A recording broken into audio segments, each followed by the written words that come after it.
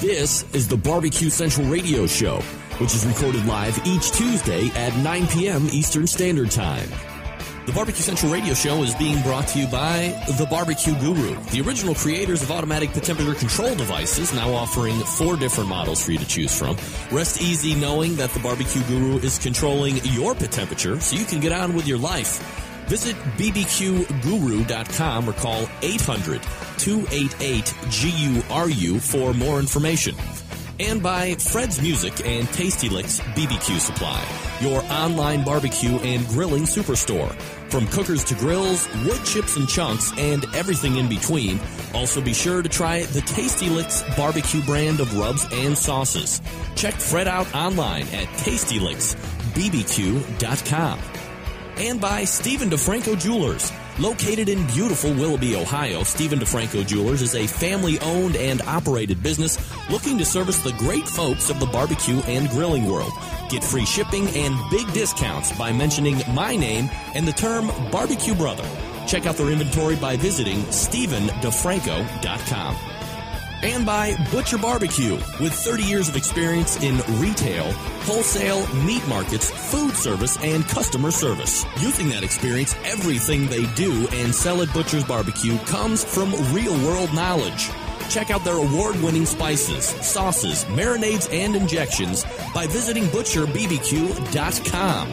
Always trust your butcher.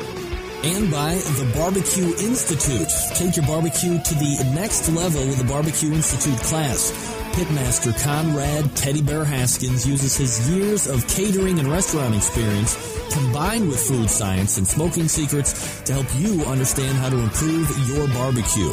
Visit bbqinstitute.com and register for classes today. And by Barbecuer's Delight Wood Pellets, making pellets since 1994, 2/3 oak, 1/3 flavor wood, giving you that sweet, succulent smoke that you're looking for on your meat, both for grills and bullet-style smokers, and of course, in larger quantities for your pellet-fed smokers. Find them at bbqrsdelight.com. This is Bobby. And this is Jennifer. And we're from Cleveland, Ohio. And you are listening to the Barbecue Central Show. So to get that perfect barbecue, you use wood. Are you sure it's safe? Whatever. We put the lighter fluid on, strike the match, and... Oh! Should we call the fire department? That might be a good idea.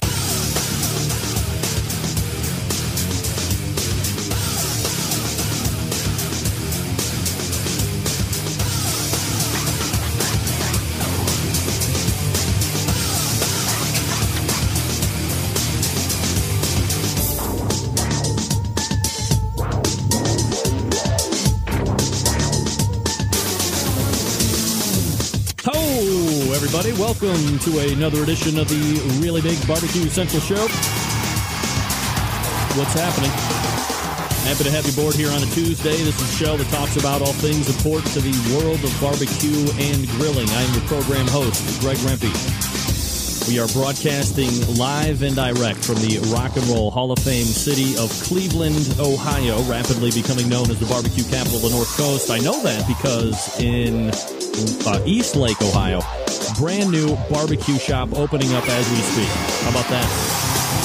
So, we have that to look forward to, amongst other things. Huge show tonight. Let's get into it. If you want to get in touch with the show, 877-448-0433. That's the phone number to call. You can also email the show if you want to, Greg at thebbqcentralshow.com. Those are the two ways to get in touch with me if you want to. I either suggest or don't suggest that you do that. If you can formulate a sentence, if you have something to bring that's positive to the show, go ahead, lob me a phone call, do an email, whatever you'd like, and we will go ahead and run with it. Here's what's happening on the show in case you did not get the newsletter. If you didn't and you want to sign up for it, go over to the website, thebbqcentralshow.com, and sign up for it. It's right there on the front home page. Coming up at 14 past the hour, first-timer to the show and a creator, writer of a substantially awesome blog, Sean Rice from Meet Me Blog. If you haven't checked it out, go ahead, Google it, meetmeblog.blogspot.com. I can't tell whether he's a better writer or a photographer or just an overall conveyor of cool things that he goes to. He was in New Orleans, visited some really cool barbecue restaurants, so we'll get a recap on that. Also, a little history about his particular blog and the vision where he looks to take it. 35 past the hour. old-time friend of the show. So old you don't even know on many levels. Rich Robin from Gator Pit, founder, owner, purveyor of premier offset-style and cabinet-style cookers. We're going to talk to Rich a little bit about proper offset pit maintenance. This is a guy that's going to know all about it, so Rich is a veritable cornucopia of information when it comes to that. So we'll be talking to Rich 35 past the hour. Then we'll get into the second hour. Everybody's favorite recurring guest, Meathead, will be joining us.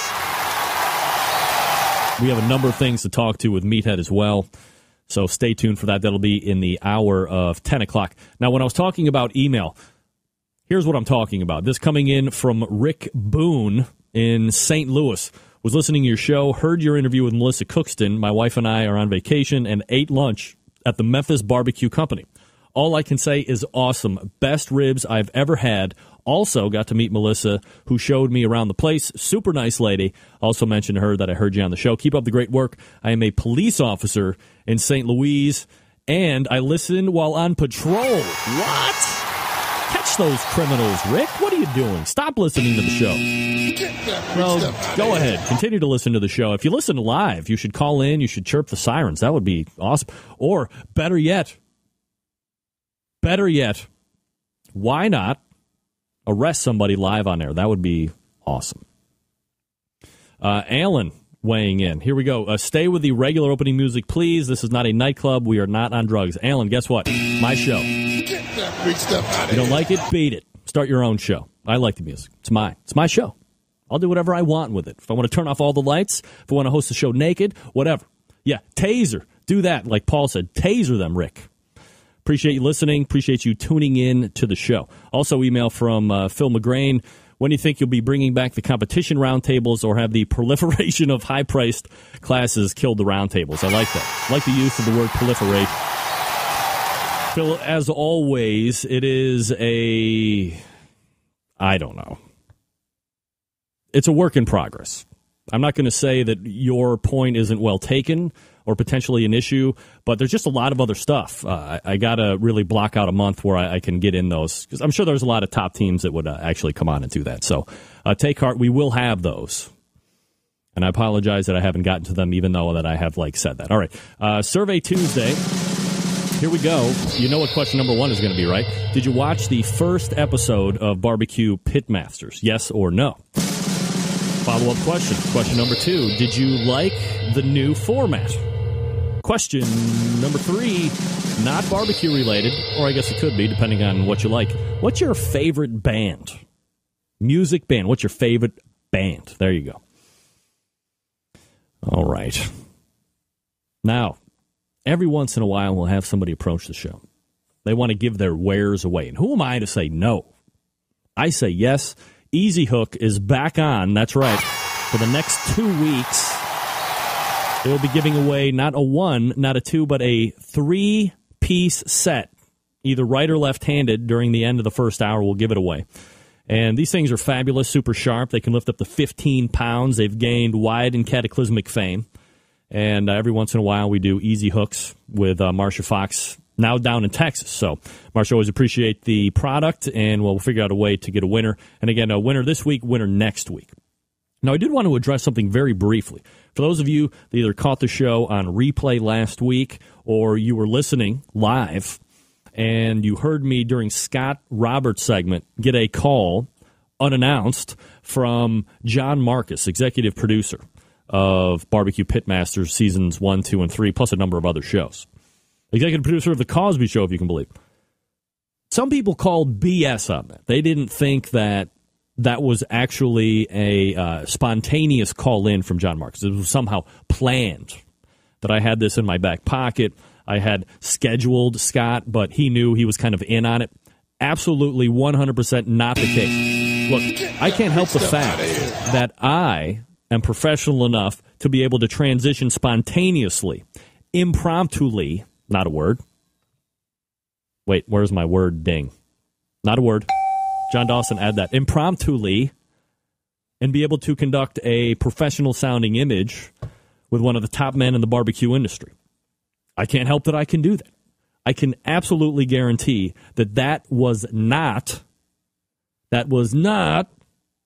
a planned call. This is not trickery, chicanery, or tomfoolery. So let me get that out.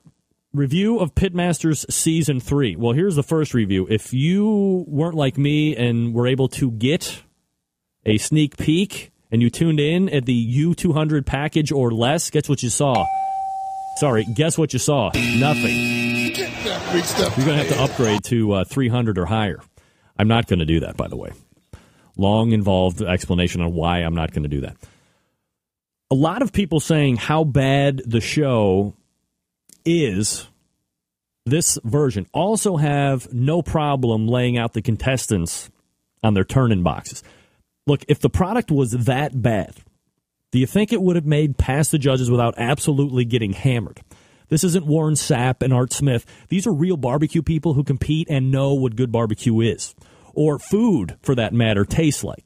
If it was bad, they would say as much. Hal Myron would probably throw it on the ground, drop and take a leak, do all that great stuff that he's known for. Now, I find it very interesting that everyone who has a bitch can also cook better than the teams on TV. Sure you can. That's why you're on TV, right? No, that's why you're not on TV. Which brings me to my next point. I'm hearing a lot of, how do these teams get picked? Who the hell are these people? Blah, blah, blah. Look, you had the opportunity to turn in a video. If you didn't, you aren't the one putting on the show. What are you bitching about? These seem to be some kind of, or there seems to be like this misconception that teams on the show should also be the teams that are top 10, 15 in KCBS or FBA or whatever. That's not how it works, folks. Have you met or talked to some of these teams before? They cook great. However, you could probably get more entertaining conversation from the garage door. They have very little to no personality. There's nothing compelling about them. And if that's the case, why would anyone put them on television? Do you want to promote people going to sleep over an open flame? Because that's what you would be doing. You need to have compelling people on the scene. Bottom line, are there 20 teams that could cook better than the first 3 teams on the show? Perhaps. Are they going to come across TV well? Probably not. Otherwise, they would most likely be on there. Let me ask you something. Do you think that Bare Knuckles Barbecue, the Carolina Rib King, and Cotton Patch did a disservice to barbecue? Have they set the industry back in some way? Are people no longer going to cook because of what they saw on TV on Sunday? No. Man, oh man, some of you people are something else.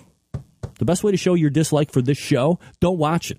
If you don't like the show and you're tuning in every week, you aren't making your point very well. In fact, you're doing the exact opposite. Pitmasters doesn't give a rat's ass what you think as long as you tune in. So if this is the worst show ever, don't watch it. It's just that simple. And just so we're 100% clear, I'm actually not a fan of the format of the show. It's not the cooks. It's not the people on there. I like all that. I'm just not a fan of the format and the style of this kind of show. It's nothing really that separates this format from a lot of the other chopped shows that are out there. Yeah, different because it's barbecue, but that's it. And I'll attempt to watch it because I can't even get it because of my TV package, as we already mentioned. And I'm not going to upgrade packages just to see the show, but I would watch it because I feel like I have an obligation to the industry to make sure I'm following it properly. So there you go. Just my take, but geez, I mean, some of you people are pretty know-it-all-y when it comes to what is good or bad barbecue television. And believe me, some of these people that you think should be on there should not be on there. I've talked to them. Trust me, they should not be on there. And I currently have 0 Emmys for television. Oh, Sylvie, you're funny. Quick service announcement from the my barbecue brother lives here in Cleveland. Stephen DeFranco from Stephen DeFranco Jewelers. He's a barbecue junkie as well. Father's Day coming up, Sunday, June 17th. It's only in a mere couple weeks. What to get dear old dad? New clothes? Probably not. New tie? He hates that stuff. Forget about it. Stephen DeFranco Jewelers has the perfect answer. It's a new watch. Steve has an incredible selection of watches that would be perfect for dear old dad. I have mine. Bulova watch. Had it about a year now. Why spend a ton of money on a watch if you don't have to? Bulova watches are stylish. They're affordable. They start under $200. You got the chronographs. You got the skeletons, traditional styles. You fill the Bulova line of timepieces. Again, under $200. It's fantastic. Then you have that Precisionist. It's the most accurate watch in the world. It breaks the second hand down into 16 segments per second. Kind of gives it that smooth-looking appearance. You got titanium and steel cases available. Then, of course, you have that Accutron, the high-end without the high price. These things start at under $600. So it's not like it's completely out of the realm of possibility. Maybe you're a gadget guy. You like that Citizen stuff. The Citizen has the perfect watch for the gadget guy. You got a timer for your barbecue, multiple timers along with alarms, all of this stuff so you're not sleeping through your turn-ins. And then that cottage watchmaker that lives right here on the west side of Cleveland, Philip & Company watches, starting at only $895. And all these watches are serial numbered and registered with Philip himself. So here's what you're going to have to do. You go to StephenDeFranco.com first and foremost. Then you pick out a new watch. Thirdly, you call Steve and you ask for him directly. 440-943-2700. 440-943-2700. You tell him you're a barbecue brother or sister, and he will give you the real discounted price of the watch on the phone, because by law, he's technically not allowed to do it on the website. It has something to do with manufacturers, something like that. So again, StephenDeFranco.com first. Pick out the watch second. Then you call Steve, 440-943-2700. And then, and only then, will Steve give you that real price that he wants to give you. It's not going to be prohibited by manufacturer at that point. As always, Steve will ship you the watch for free, so that'll save you some money too, especially if you're out of town. Again, StephenDeFranco.com. All right, when we come back, it will be Sean Rice, Meet Me. Go to the website right now. Check him out, meetmeblog.blogspot.com. Sean, how about buying web space instead of freeloading, for Christ's sake? All right, you're listening to the Barbecue Central Radio Show right here on the Barbecue Central Radio Networks.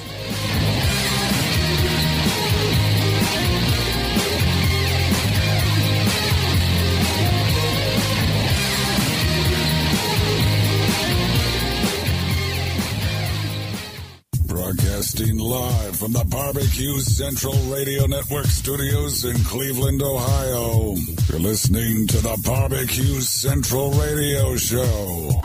Once again, here's your host, Greg Rempe.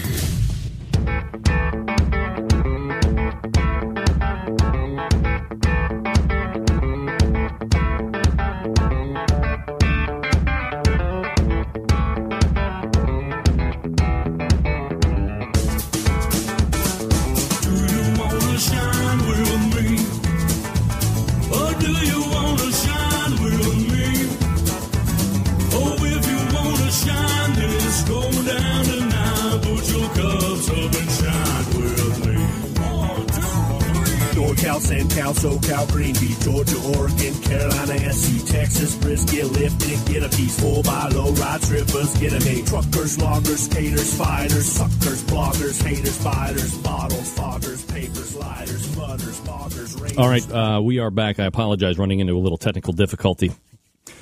Wrote the number down wrong, I believe, for Sean.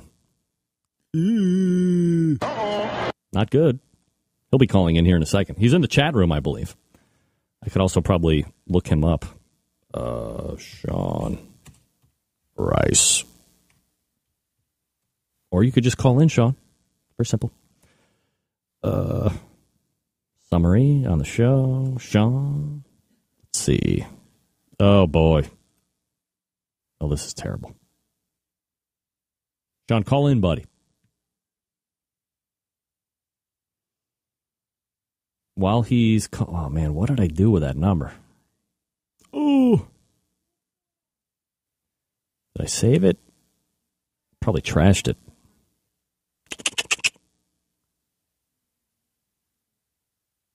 Let's see.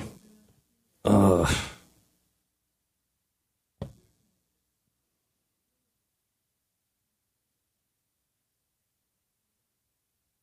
while we're waiting, let's do this.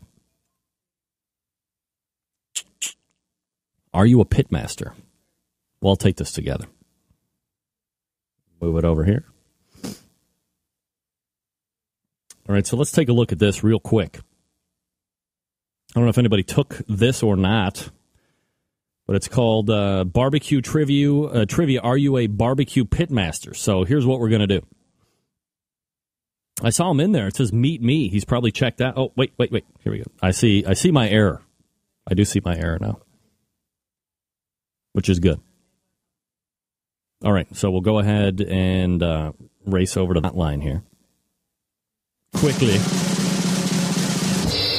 and pull up Sean Rice. Sean, how are you, bud? Good. How you doing? Doing absolutely fabulous, Sean. I apologize. I know what I did wrong. I used a area code that was very similar to the one in here in Cleveland. And that's where we are. I apologize. Not a problem. But now we're off and running. All right, Sean. So we have a couple different things that we can talk about tonight. But first, for the people that aren't as familiar with the Meet Me blog, if you could tell us a little bit about yourself and why you thought it would be the best idea ever to start meetmeblog.blogspot.com. Well, basically, I had been posting pictures of food, everything from barbecuing to dinners I'd been to burgers made out of bacon with bacon on top, on Facebook, and people had always been making fun of me. And they're like, all you do is talk about food, right? And I said, yeah. So basically, my girlfriend kind of came up with the idea of, or my ex-girlfriend actually, of doing a blog about food. And she's like, why don't you call it Eat Me? And I'm like, it's not really my thing, but I love the meat stuff though. So, just started doing that and started off doing like restaurant reviews, going around to different places, checking them out. And it was more about like the experiences. And then people started asking me where I got my meat from. And, I had no idea. So I basically went up to Chico, California. I met with some cattle producers, custom exempt butchers, things like that, and kind of figured out and did actually a 4-part series called Moo to Mouth, Meat, A True Love Story for Valentine's Day on where meat comes from, where the stuff you get in the store, all the way to people that actually buy off the Western video market, and get stuff sold into Costco, things like that. And then decided to take my show on the road and go and check out different places in New Orleans, and just kind of, I think overall, just travel around the U.S.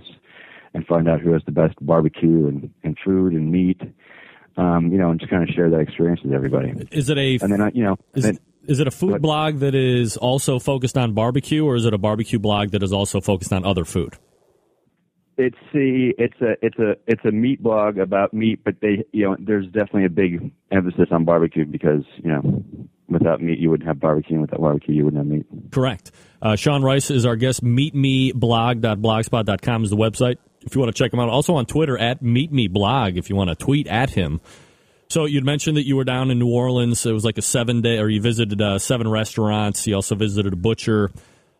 I'm sure it was like a wonderful type deal for you. Can you give us a little recap of what your takeaway was? Yeah, it was basically 5 days, 2 restaurants a day, lunch and dinner, and probably gained about 20 pounds while I was out there. But I basically hit up people that I got a hold of on Twitter that wanted me to come out and check out their stuff. I got through Squeal Barbecue, McClure's Barbecue, which is basically like a pop-up shop at another restaurant that wasn't open for lunch. Then there was Cochon Butcher, which is a butcher shop. It has a whole bunch of different stuff that they have that they've aged for over a year, and that they basically have like a big party when they break it out of the freezer. You got that. You also had this place called Toop's Meadery that literally opened about 5 days before I arrived. And they were doing different types of meat platters, everything from sheep neck to duck gizzards to this thing they have called chicken jelly. And it was literally like a bowl of chicken soup on top of a piece of sourdough once you spread it out. It's pretty amazing. And then every single place I had been to had asked me if I hit up the joint yet. And so finally I was able to get a hold of the guy and went down there, and he's got a pretty big setup, and he's just really, really laid back, really chill, moves about 5 miles an hour, and or as fast as his smoker. But I mean, the food was amazing the entire time I was there. And then the last place was Felix's Oyster Bar and restaurant, where it was basically run by a bunch of mobsters, and then ended up the guy who assassinated Kennedy worked there as a busboy. So there's a whole bunch of controversy shrouded in that place. And then I finished with the Two Run Farms, which isn't up yet. And they basically they raise cattle, cows and sheep, and they slaughter them up in a style of kosher and deliver to local restaurants, and actually hand deliver them to the head chefs. And I went on a delivery line with them, and it really gives the chef an opportunity to talk to him about how they like that meat, with more back fat or whatever it is that they're into exactly. Now, you had mentioned a couple sentences ago something about sheep neck. Did you enjoy this delicacy, sheep neck? I tried it. I had the place that I had gone to before I arrived there at Toops had a lot had fed the crap out of me, so I really didn't get a chance to try a bunch of stuff there. But the sheep neck, from what I saw, and there was actually another blogger that was there eating it. I just thought it was unbelievable, and thought it was just the tenderest piece of meat he had from sheep. Now, after you were able to you step back, you evaluate all the food that you've crammed down your gullet. Was there one that kind of reigned supreme and gained the people's fame and adulation forever? The Toops Meadery, I must say. The chef that was there had studied under a whole bunch of other master chefs out there for about 15 years and finally decided to open up his own place and just do meat. And he didn't want to do anything else. I mean, that's literally, they have a few salads on there and a few other things, but, his thing was all meat. Different cuts of meat. Was basically being able to take like an entire animal and serve it up. They even had a faux gras and a jelly there. I mean, it was just the stuff he was doing was just amazing. I think for ingenuity in what he was doing was definitely by far different and more advanced than what everybody else was doing. I think a certain type of people will appreciate it. I don't know that everybody will. I can't imagine my mom eating duck gizzard, but who knows? Sean Rice joining us on the show. Meetmeblog.blogspot.com is his website. Sean, you're a West Coast guy, right? Yeah, born and raised in the Valley. All right, so let me ask you this question, completely off topic. We didn't even talk about this, but I'm just remembering this from another show that I watch. California, if not right now, currently, or like maybe July 1st, whatever, is going to be under a foie gras ban. You're no longer allowed to eat foie gras or foie gras in California at all. What the hell is going on over there? I don't know. I think the funny thing is everybody thinks of most of California is all farmers, but everybody thinks of California as Los Angeles. So it's really centered around the city with everybody with tons of money. We have a huge economy out here, and everybody thinks that it's all about kindness to animals. Everybody wants to be kind to animals. You get those animal activists that are out here and all that stuff. And I think it's just them kind of pushing it on the people with that are doing this and getting them to stop doing it. But I mean, it's interesting to me that these people do these things because you see people post these like anti-meat things on Facebook, and it drives me crazy because then some company reacts based on something someone posted on Facebook, and next thing you know, hundreds of people are out of jobs, and it's a sad way to try and get a point across. There's nothing that has been proven in foie gras that is going to lead you to a heart attack quicker. It's going to make you bleed out of your eyeballs or bleed out of your anus or anything like that, right? No. Duck liver it might even be good for you. I don't know. I'm not a doctor, but it certainly feels good going in your mouth. All right. Well, just one of those things that I remember hearing, so I figured I'd get your take on that. Something else that is happening, very first part, I believe this is it June 9th and 10th or July 9th and 10th, which is the OC barbecue competition? Yeah, it actually is June 9th and 10th. Okay, so that'll be this weekend. Yeah. Yeah, it's actually currently up on the blog right now. It's to benefit the Christie's Foundation. The entire event, they have 72 barbecue teams competing, which I believe is I think she was saying for the state of California was the most competitors they had ever had at one event. I'm actually doing a TV thing for Good Morning America or Good Morning LA on Channel 11 out here for they actually have a Mr. Barbecue pageant where you go in and you talk about how barbecue is going to change the world and what you believe is what you can do with barbecue, and you kind of go up there and everybody competes, and there's you get like a sash and a crown, I believe, and it's actually a great event. And, the crowd loves it. They get really excited about the whole thing. I assume you're going to be wearing your hot dog outfit, right? Show everybody what a big wiener you are. Basically, yeah. Apparently, I'm really creepy without it. So, from the way people react at these events when I'm taking, when some random guy with a big giant beard is taking pictures of you, you kind of get a little uncomfortable. But if he's in a hot dog suit, hey, you want a picture with him. It's kind of awkward, but it works for people. Absolutely. So, and let's not step over the fact that Christie's Foundation, I've actually had Christie's Foundation on over the past couple years, kind of promoting the event. But again, it's going to be this weekend. For the people that aren't familiar with Christie's Foundation, this is something that a lot of people aren't familiar with, but they're really providing one of the great and at the same time most tragic services, which is end-of-life care for terminally ill young folks. So it's sad, but the service that they're providing is really second to none. Yeah, and at this particular event, I'm actually doing it through the kids' eyes. There's a kid that gets partnered up with each team, and I'm going to basically try and feature as many kids as I can on the blog next week. I'm there for all 3 days, Friday, Saturday, Sunday, and just trying to get as many of these kids up there and get the attention, and just trying to really get people to donate. I think is really the key, and get them the attention that they need. Sean Rice joining us here on the show. Again, the website, meetmeblog.blogspot.com. When you go and you see, you're taking the pictures, right, Sean? Yes, that is correct. All right, so obviously you have, an eye for photography. You obviously probably have more than the standard, Nikon piece of crap thing that slides in your pants pocket for camera taking. For the people that want to kind of step up their photography game without having to invest, in a D900 or, some type of huge camera body with associated lenses, are there some things that you can just get right out there to the Centralites tonight in regards to helping them take kind of better, crisper pictures? Because yours are like second to none. They are completely awesome. Yeah, I'm using a Canon 5D actually, and I wish more of my stuff was in focus. I'm kind of crazy about that stuff, but in terms of like something small, handheld, under $300, I have a little pocket digital ELF that Canon makes. I think it's 16, 17, 18 megapixels or something like that. But it does video. It does slow motion video. It does HD video. It also does the stills. It's great. It's under $300, and I go through about 2 of these things a year. Just getting trashed, and you take them on fishing trips and run around barbecue competitions with them in my pocket. But it's just nice to kind of get, a nice quick video that I can take, that's really easy to edit, and, the stuff's really easy to transfer to my computer when I get home and slap it on out there. Are you spending a lot of time on like Photoshop or something like that to doctor them up, or are they coming out that good?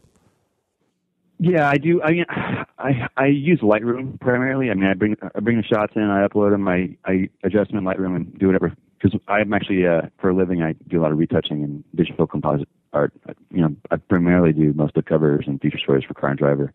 But, so I kind of sit there and spend the time and make the pictures look good. And then the writing is not so great. I actually have Tom Emery's daughter, Katie, or Kathy, or Katie, I think it is, Katie Emery, editing my writing as when I'm done with it, because I'm not that great at the English portion of this thing. So turning this into a video someday with getting the extra help to do it would be ideal. Sean Rice joining us here on the show. Sean, one more thought before I let you go, kind of like current food news to hit up. I don't know if you saw it, but Burger King was testing the bacon sundae and bacon-flavored soda and a turkey and gravy flavor. What are we coming to as a society where bacon and gravy are infiltrating like Burger Kings and fast food? No, I love the bacon crepes. I absolutely think it's fantastic. Apparently, I don't know, they had the bacon shake that did really, really well. I haven't actually tried it, but I do like that people are going. I have this idea actually for doing clothing and like sheets and pillows in bacon or pepperoni or different types of meat. I think that would always be fun to have around the house. But when I did try the nacho burrito today, and I must say from Taco Bell, and that was not very delicious. It looks pretty on TV, but it's not something you want in your stomach. Can something be delicious if you're tipping the price scales at what, $1.10, $1.49? Typically, those two don't go hand in hand, right? No. You might as well just eat the dollar bill if you're really going to go that low. Yeah, at least you're getting some a semblance of real fiber in your diet at that point.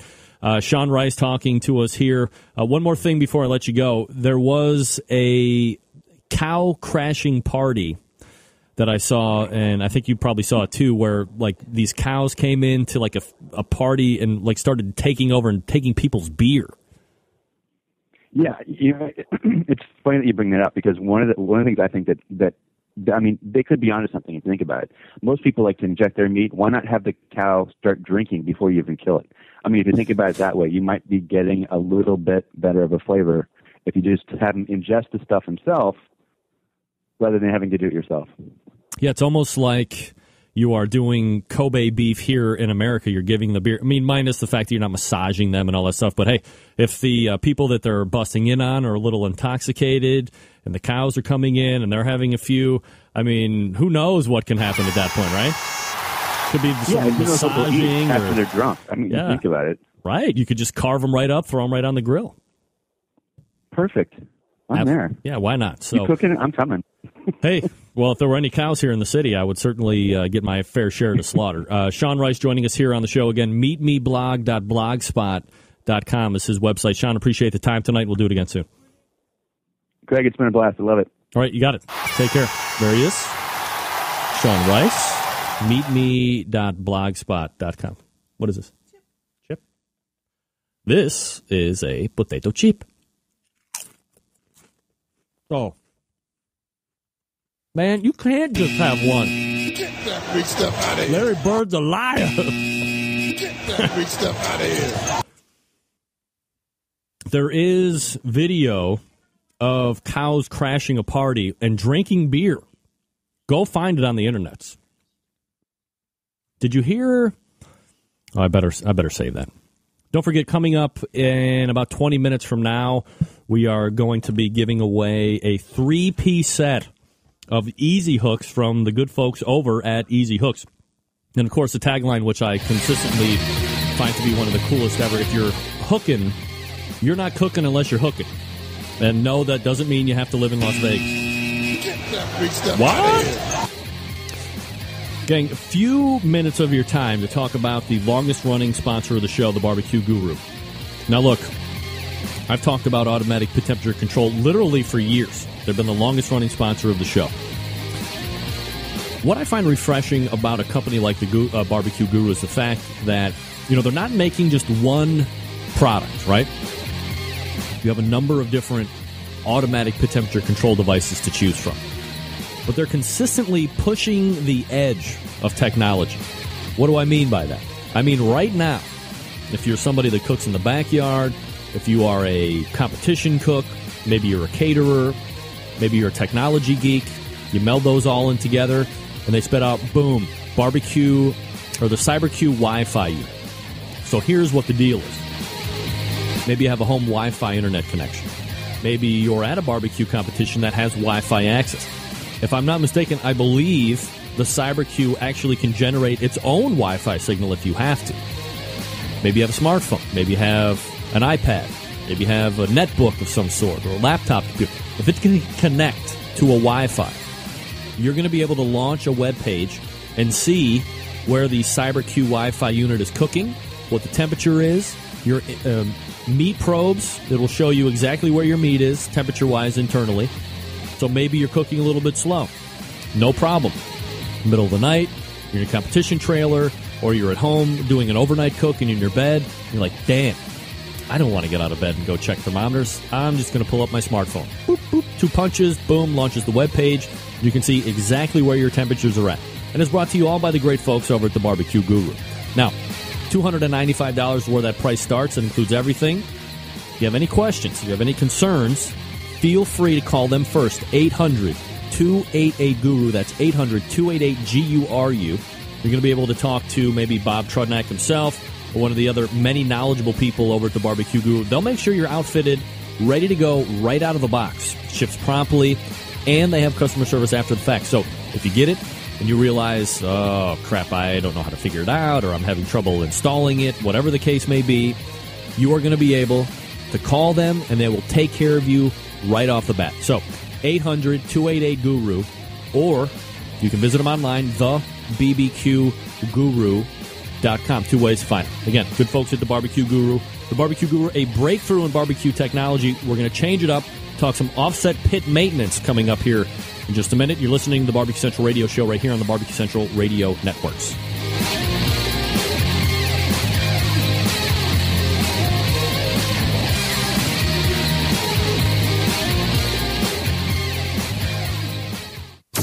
Get in the smoke. Call 877-448-0433 to get on the air. Now, here's your host, Greg Rempe. Big B, Moonshine Band, and Suburban Waste Records. Let's go! All right, 37 past the hour, 877-448-0433. Greg at thebbqcentralshow.com. My next guest has been on the show before, like way back when it was just a podcast. Every once in a while, I reference those Baker Dozens podcasts that have never seen the light of internet, mostly because I was horrible. However, this guy was a part of one of those original shows, and he's here to talk some offset barbecue pit maintenance. We race over the hotline. Owner of Gator Pit in Houston, Texas, Richie Robin. Rich, how are you, buddy? I'm doing fine, Greg. How you doing? Doing absolutely good to be back. Oh, man, it's been literally years since we did that first podcast. A lot of things have changed, namely the fact that Gator Pit has continued to grow and be a preeminent offset pit manufacturer aside from a number of other things. So maybe that's where we should start, Rich, for the people that aren't familiar with Gator Pit, or perhaps they've heard, in the annals of offset pit making, Gator Pit, this manufacturer, that manufacturer. A little history about, yourself. You were in law enforcement prior to getting into this whole thing. Why'd you make that jump, and where did you find this passion for barbecue? I started welding back when I was 14 years old, and I was in FFA in high school. I enjoyed it. I loved it, and for 4 years I welded the barbecue pits, and we sold them at the high school to make money for the high school. And it kind of went from there. I graduated high school, went to college, graduated around 89, in 89, December of 89, and moved to Texas to actually go to law school, and decided I didn't want to be a lawyer, so what do you do with a degree in legal studies? So went to law enforcement. Now, I did things prior to that, too. I was also in the Army. I was in engineering school and graduated there as well in engineering school at Fort McClellan, Alabama, and also at Fort Leonard Wood, where I graduated there as well. But all that was in lines with what led me to where I'm at now. I did my law enforcement for a number of years, and just went back to what I loved doing, and that was welding. And I went back to what I was doing in high school in the early 90s. And here I am now. The company's grown. I'm enjoying what I'm doing, and look forward to continued success and getting people some Gator Pits out there, man, so they know what some real smokers are and what real pits are. Absolutely. Rich Robin joining us here on the show. The website, by the way, if you want to check out his products, gatorpit.net. That's gatorpit.net. You are a custom builder. Do you have like stock models that you can kind of look at first and then option out from there as far as customizations, or how do you typically work that? Yeah, typically what my customers do, Greg, is they'll go on my website, they'll look at standard designs that I've come up with over 21 years of doing this, since the early 90s, and we put good models out there, popular models, what people like. They take that design, and what they do is they build to that. So they'll take a Party Gator model that I have, which is my most popular pit. It's the one that I have the most sales on, the greatest number of orders on right now. And they'll build to it, and they make it unique to themselves. We'll customize it based on what they want. And that's the good thing about Gator Pit is you're going to get what you want. And the end result is you get what you want. You're not selling for a store-bought retail type pit. And, honestly, it's going to cost you a little more. But you're going to buy a pit that's going to last you a lifetime. You're going to pass it on to your kids, your grandkids, and it's going to just be family fun for forever. They're warranted for a lifetime, and we can only do that because we know we turn out a good product. Rich Robin joining us here on the show. All right, Rich, so let's say I have one. This is what we wanted to talk to you about tonight. I was getting a lot of questions about offset pit maintenance and things that you need to do to make sure that you're keeping them in proper running order. Once I get it from Houston here to Cleveland, you always hear people, you got to season the pit, you got to do a burn-in to, eliminate any chemicals or blah, blah, blah, or whatever the case may be. So when you get that first pit going, what's the best way to break it in? Okay. Gator pits are all made with new steel. I want to first emphasize that. We don't use any used materials whatsoever in the manufacturing of our products. All brand new pipe, all brand new structural steel. So what's in there in the steel is coming directly from the manufacturer, the steel company. So typically, what you do when you buy a cooker is you're going to oil it down with some cooking oil. You can use peanut oil, canola oil. They have a high viscosity heat. You can use, if you want, you can go to Walmart and buy the great value cheap oil, because what you're going to do is you're coating the interior of the pit with it. You want to fill the pores up with the cooking oil. You want to put a small fire in the firebox, and you want to gradually work it up to temperature because you got a brand new pit. It's a virgin pit. You're going to have expansion and contraction of the steel. You got to break it in a little bit, so to speak. And you also want to season it so that you do burn, Greg, as you said, the oils that are used in the manufacturing of the cutting and all that, not only from the mill that it comes from, but just also from us working in it and doing what we do to turn that raw steel into a barbecue pit.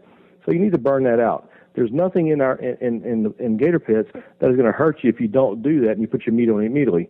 But you're going to want to season it first, because if you don't, you're going to be evaporating those oils and all that come from the mills, and it's going to boil out of the steel, out of the pores. And it's just going to make for your meat, the first time you cook on it, it's just not going to taste that great. So you season it, you burn that out, you replace that with good cooking oil that soaks into the pores, and the more you cook on the pits, the better the cooking gets. And it's really it's that simple. Rich Robin joining us. It's like seasoning a cast iron pot or a cast iron skillet, if anyone's familiar with doing that. Yeah, absolutely. It's the same thing. And you don't ever strip it down to the bare metal after you cook on it. Nor would you do that to a cast iron pot or skillet. You rinse it out with soap and water. As far as a cast iron pot, you do the same thing with a pit. You leave the seasoning in there. You don't want to strip it. You never want to strip it down to the bare metal again, because if you do, then you got to re-season it again. So you just want to keep the oils in there. You want to keep the meat juices on the grates.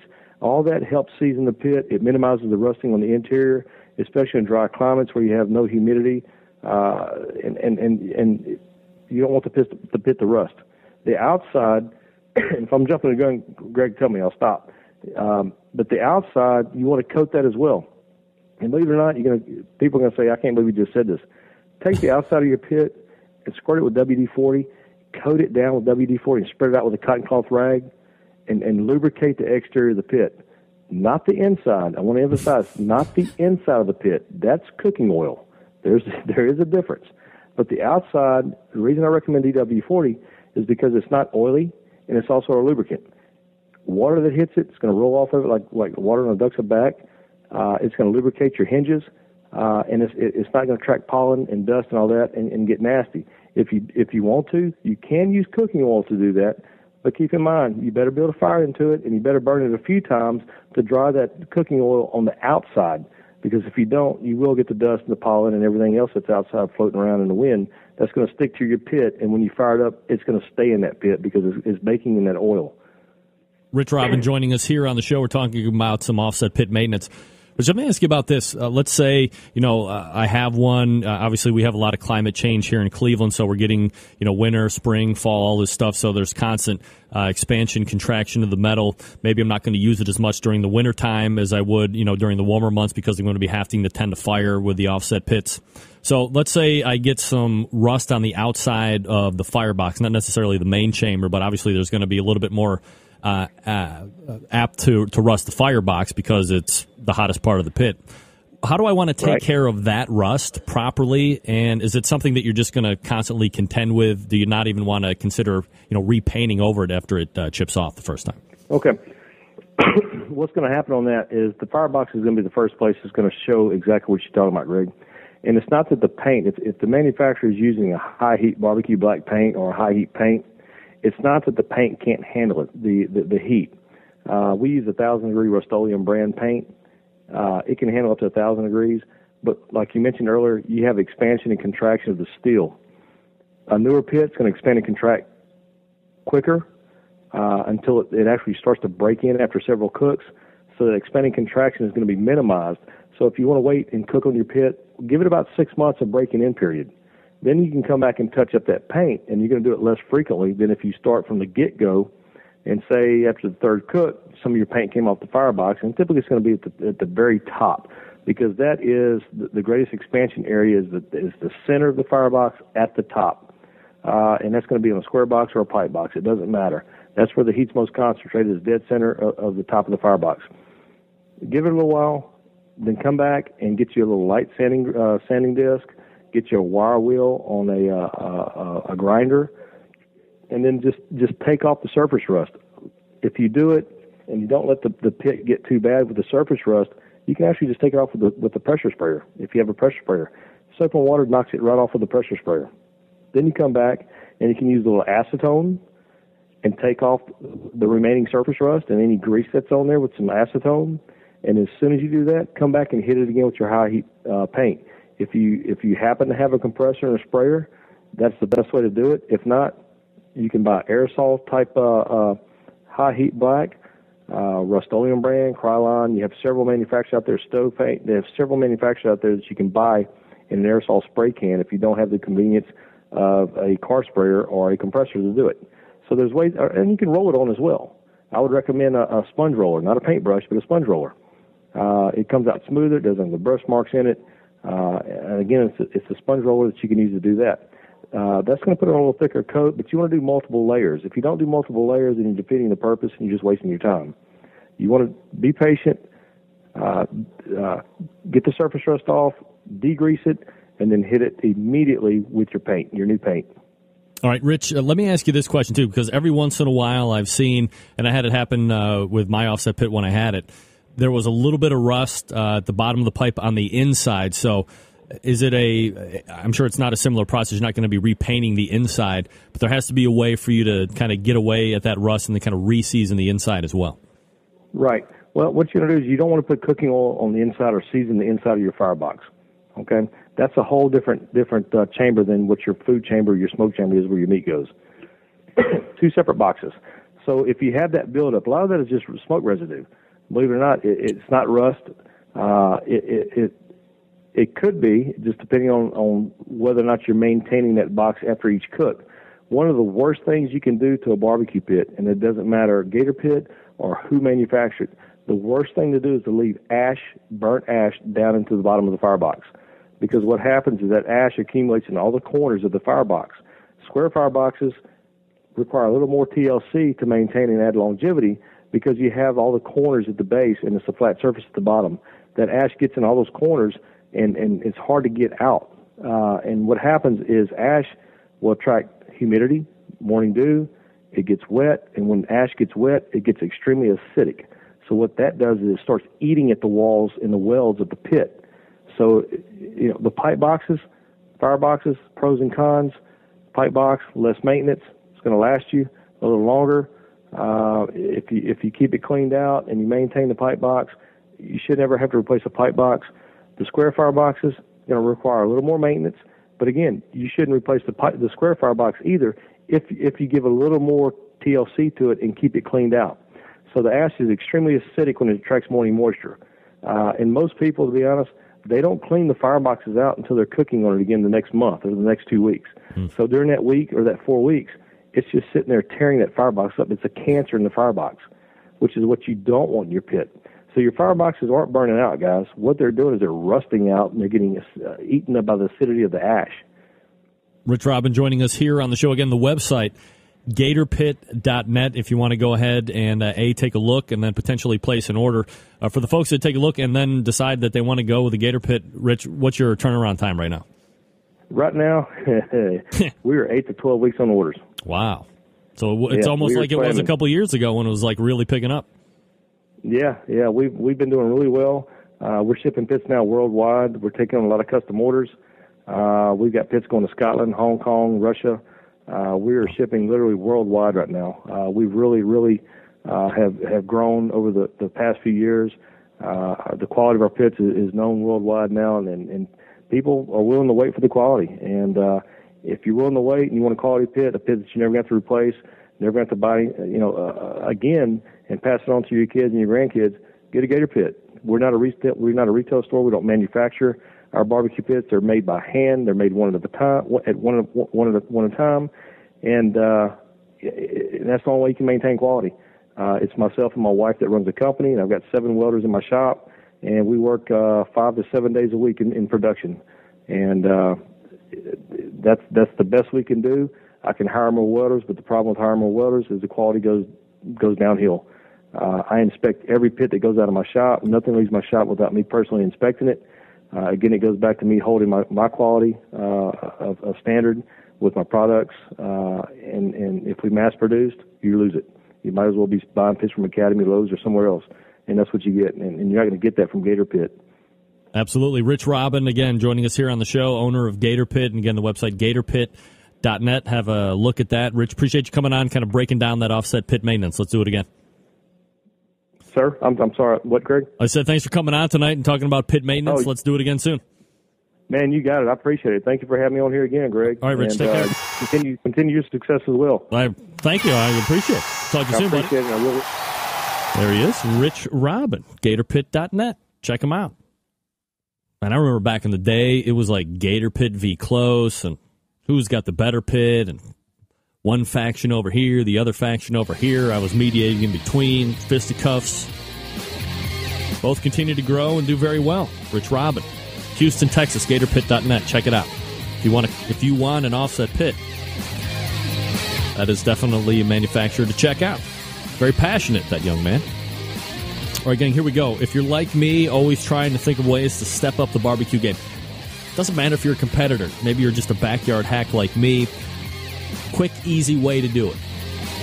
Butcher Barbecue. That's the one I was looking for. Now, look, I'm not going to sit here and bore you with validation on why you should go to Butcher Barbecue. You've heard me talk about them for months, maybe even a year now. Dave Bosca is putting out some of the most well-respected quality products on the market today. And again, on all levels. Competition people use it. Backyard people use it. And it is to rave reviews. And we all know that Butcher's is well known for the injections, the pork, the beef.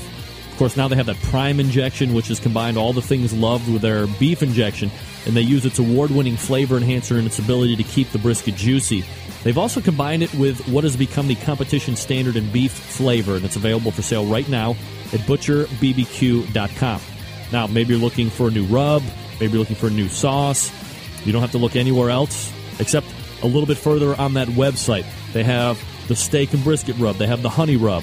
They have the premium rub, which you really want to consider if you're using the Butcher's injection, specially formulated to work hand-in-hand, rub and injection. It's a perfect 1-2 punch to impress the judges and the friends alike. Last but not least, gang, best sauce on the market, the sweet barbecue sauce. Look, when it comes to sauce, you've heard me review as others here on the show. I'm as picky as it gets. Butcher's Barbecue Sweet Sauce wins for me in every category every time. Not overly sweet. It's got some nice back-end heat. It's got a nice little tang. All of the stuff that I look for in a quality sauce. And that's why I have it stocked here in my house. I'm not kidding. I buy the box of 6 because it will go fast. I recommend that you buy the box of 6 as well. It will go fast, and everybody in the house will love it. No worries on breaking the bank when it comes to shipping either. Orders at $55 or less. Ship at $7 US, $56 and up. Ship at $9. It's cheap either way. Head on over to butcherbbq.com. Stock up now. The rubs, the sauces, the injections, the grill, which is a marinade or an injection, or you can use it both ways if you want to at the same time. Butcher's Barbecue. Always trust your butcher. We're going to wrap up the first hour, and we'll point towards Meathead after this. We'll give away those meat hooks, the easy hooks. Stick around. We'll be right back.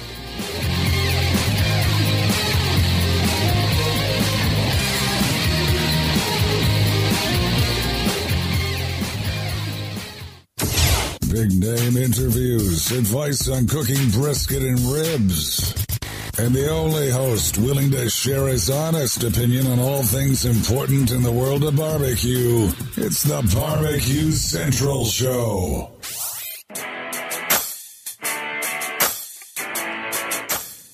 All right, coming up on 4 till the hour. Trying to figure out what I want to do here. All right, first one in to call in gets the easy hooks, 877-448-0433. Hurry, before the top of the hour comes in. 877-448-0433. Thanks to Rich Robin talking some offset pit maintenance. Thanks to Sean Rice, meetmeblog.blogspot.com. Let's go to area code 410. Name and where you're calling from. David Haber from Seagull, Maryland. David, how are you, bud? Good, how are you? Doing absolutely fabulous, David. You are first in. You want the easy hooks? Oh, I'd love it. I appreciate it. Yeah, so here's what you want to do. Send me an email, greg@thebbqcentralshow.com. Give me your shipping address. I'll forward that on to Marsha Fox and the good folks over at Easy Hooks. Also, let me know if you're left or right-handed, and we'll go ahead and get you hooked right up. Greg, I appreciate it. Really love the show. All right, appreciate you. Thanks for listening. And a winner just like that. All right, stop calling. That's it. Next week. Try it again next week. We'll try it again next week. How are you? I'm fine. Let's see. Where did it go? And I just had it. Damn it. All right, so again, thanks to Sean Rice. Again, his website, meetme.blogspot.com. Fabulous photos. Fabulous. Jealous photos, I hate to say. Because I'm kind of like a picture guy in the closet. I'm an in-the-closet picture guy. Also, thanks to Rich Robin taking time out of his busy schedule. 8 to 12 weeks if you want a custom gator pit now. Check that out. We will step away, and then we will reload for the second hour. Coming up, Second Takes. We have Meathead for 2 segments. We're going to be talking about a number of items. We're going to revisit the barbecue versus grilling thing. We're going to talk about spritzing, potentially. We'll talk about the Barbecue Hall of Fame. We'll talk about barbecue pit masters, a veritable cornucopia of stuff. Meathead can somehow possibly stay somewhat sober. I doubt it. It's asking a lot. All right, I'll step away. I'm going to re-water, and we'll hit the second hour. You're listening to the Barbecue Central Radio Show right here on the Barbecue Central Radio Networks.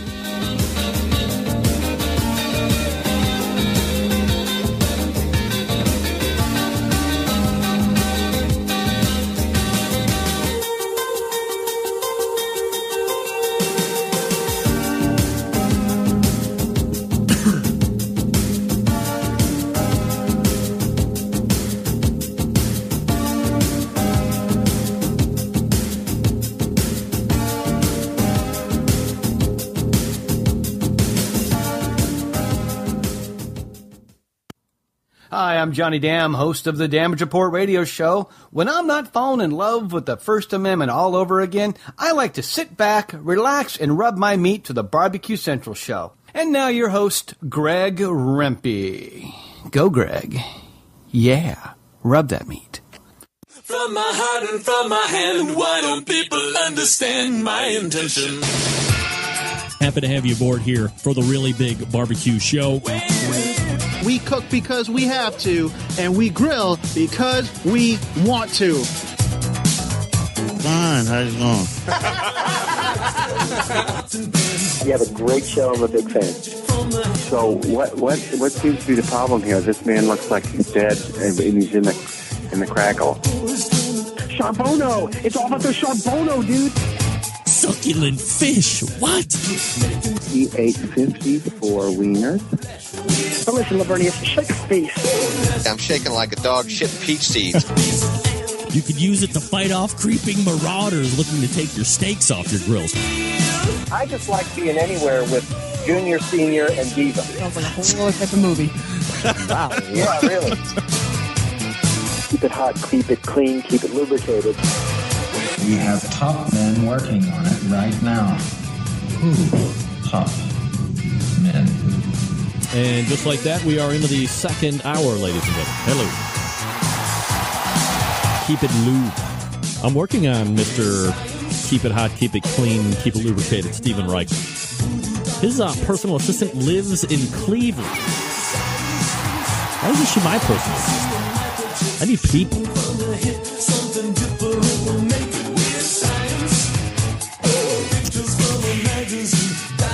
Okay, let's go over Super Tuesday real quick. Whoa, okay. Well, I guess that'll be that. Way to fade out gently. Question number 1. Did you watch the first episode of Barbecue Pitmasters on Sunday? I did. Question number 2. Did you like the new format of Barbecue Pitmasters on Sunday? I did not. Get that big stuff out of here. Question number 3. Your favorite band? Oh, God. That's a tough one for me. I'm a grunge kid. So for me, it is Dave Grohl and the Foo Fighters. Yeah, love it. I'm actually a many genre fan. All right, let's see. No Harry Carey. All right, Sylvie didn't like Harry Carey. Now that would be an interview. Okay. Patrick, yes, saw it. Yes, liked it. Bruce Springsteen and the E Street Band, yes. Scott Birkin, favorite band, Moonshine Bandits. Wow, watch out. Shane Draper, Alice in Chains. I like Alice in Chains, too. Meathead, showing his age. The Beatles. Get that big stuff out of here. Burnt Ends, is that a band? I'm leery of anyone with a favorite band. I'll tend to agree. Whiskey Bent, you too. Love to see them in concert. Would love to. The former Split Ends and Meathead, their manager's Mother's Finest. Never heard of them. Jolly Mon. Never heard of them. Meat Rake is in. What's up, Meat Rake? Meat Rake pulled raked some pork chops last thing I saw. All right, so don't forget the next 2 weeks, or the next week, you will have your chance to win a easy hook if you're not cooking unless you're hooking. Steely Dan, what a pull! You are old, Don. Don't forget, programming note, next week, Huck Jr. will be sitting in for your aforementioned host. I have a pressing matter that will require my full attention next Tuesday. But Huckles has promised to sit in for me already. He has Robin Lindar is going to be joining Huck to talk about a whole bunch of stuff. Probably recap the third eye blind. Probably recap the whatchamacallit. She was at Memphis in May. Look, I don't know if any of you guys saw this or not. You know, a lot of the food chefs, the top chefs on the Food Network catch a lot of crap. And Mario Batali is one of them. But in this video, he is not catching crap at all. Please enjoy this. Am I going to get a commercial? Water becoming a more costly. Yeah, whatever. God. I hate to be free video guy, but God, why can't I skip it after the 3rd second? All right, here we go. Check this out. This is awesome. Mario Batali. I loved Iron Chef. I had a blast. We rarely lost. We worked really hard. I worked with the same people all the time. So there was a certain... Let me set this up. This is why he left Iron Chef, by the way. So here you go. Intuitive, non-spoken way that we went about making the food. I trusted that Mark Ladner would do the butchering of whatever it is that I brought, and he would bring it to me in small pieces. I knew that Ann would cut up a bunch of vegetables and make pastas, and I would sit over there and make my little sauces, and eventually we'd kind of just bring something together. That doesn't happen in all of those shows, and the competition doesn't always work when you win or when you lose. It's more about, are you having a good time with it? And when they had judges like you and Jeff Steingarten and Dana Cowan and Ed Levine and people whose opinion I felt merited the ability to criticize my food, that's one thing. But when all of a sudden you get these skinny little actresses from a show called The OC and they're saying they don't like raw fish, I'm like, fuck you, why are you talking about my food? Who let you in this room? Oh, I really don't like that. I'm like, who the fuck are you? So that's what I got out of it. When all of a sudden the judges weren't in the food industry, they were entertainment people. Which I'm sure their show is great. But it is entertainment, right? Well, it is entertainment. I mean, that's what it's supposed to be. But someone's going to sit up there and pass judgment on something I spent an hour humping to get done. Like busting my balls to get this delicious. And they're going to say, oh, I wouldn't have done it like that. Of course you wouldn't have done it like that. You're an actor. You couldn't have done it like that. Whatever.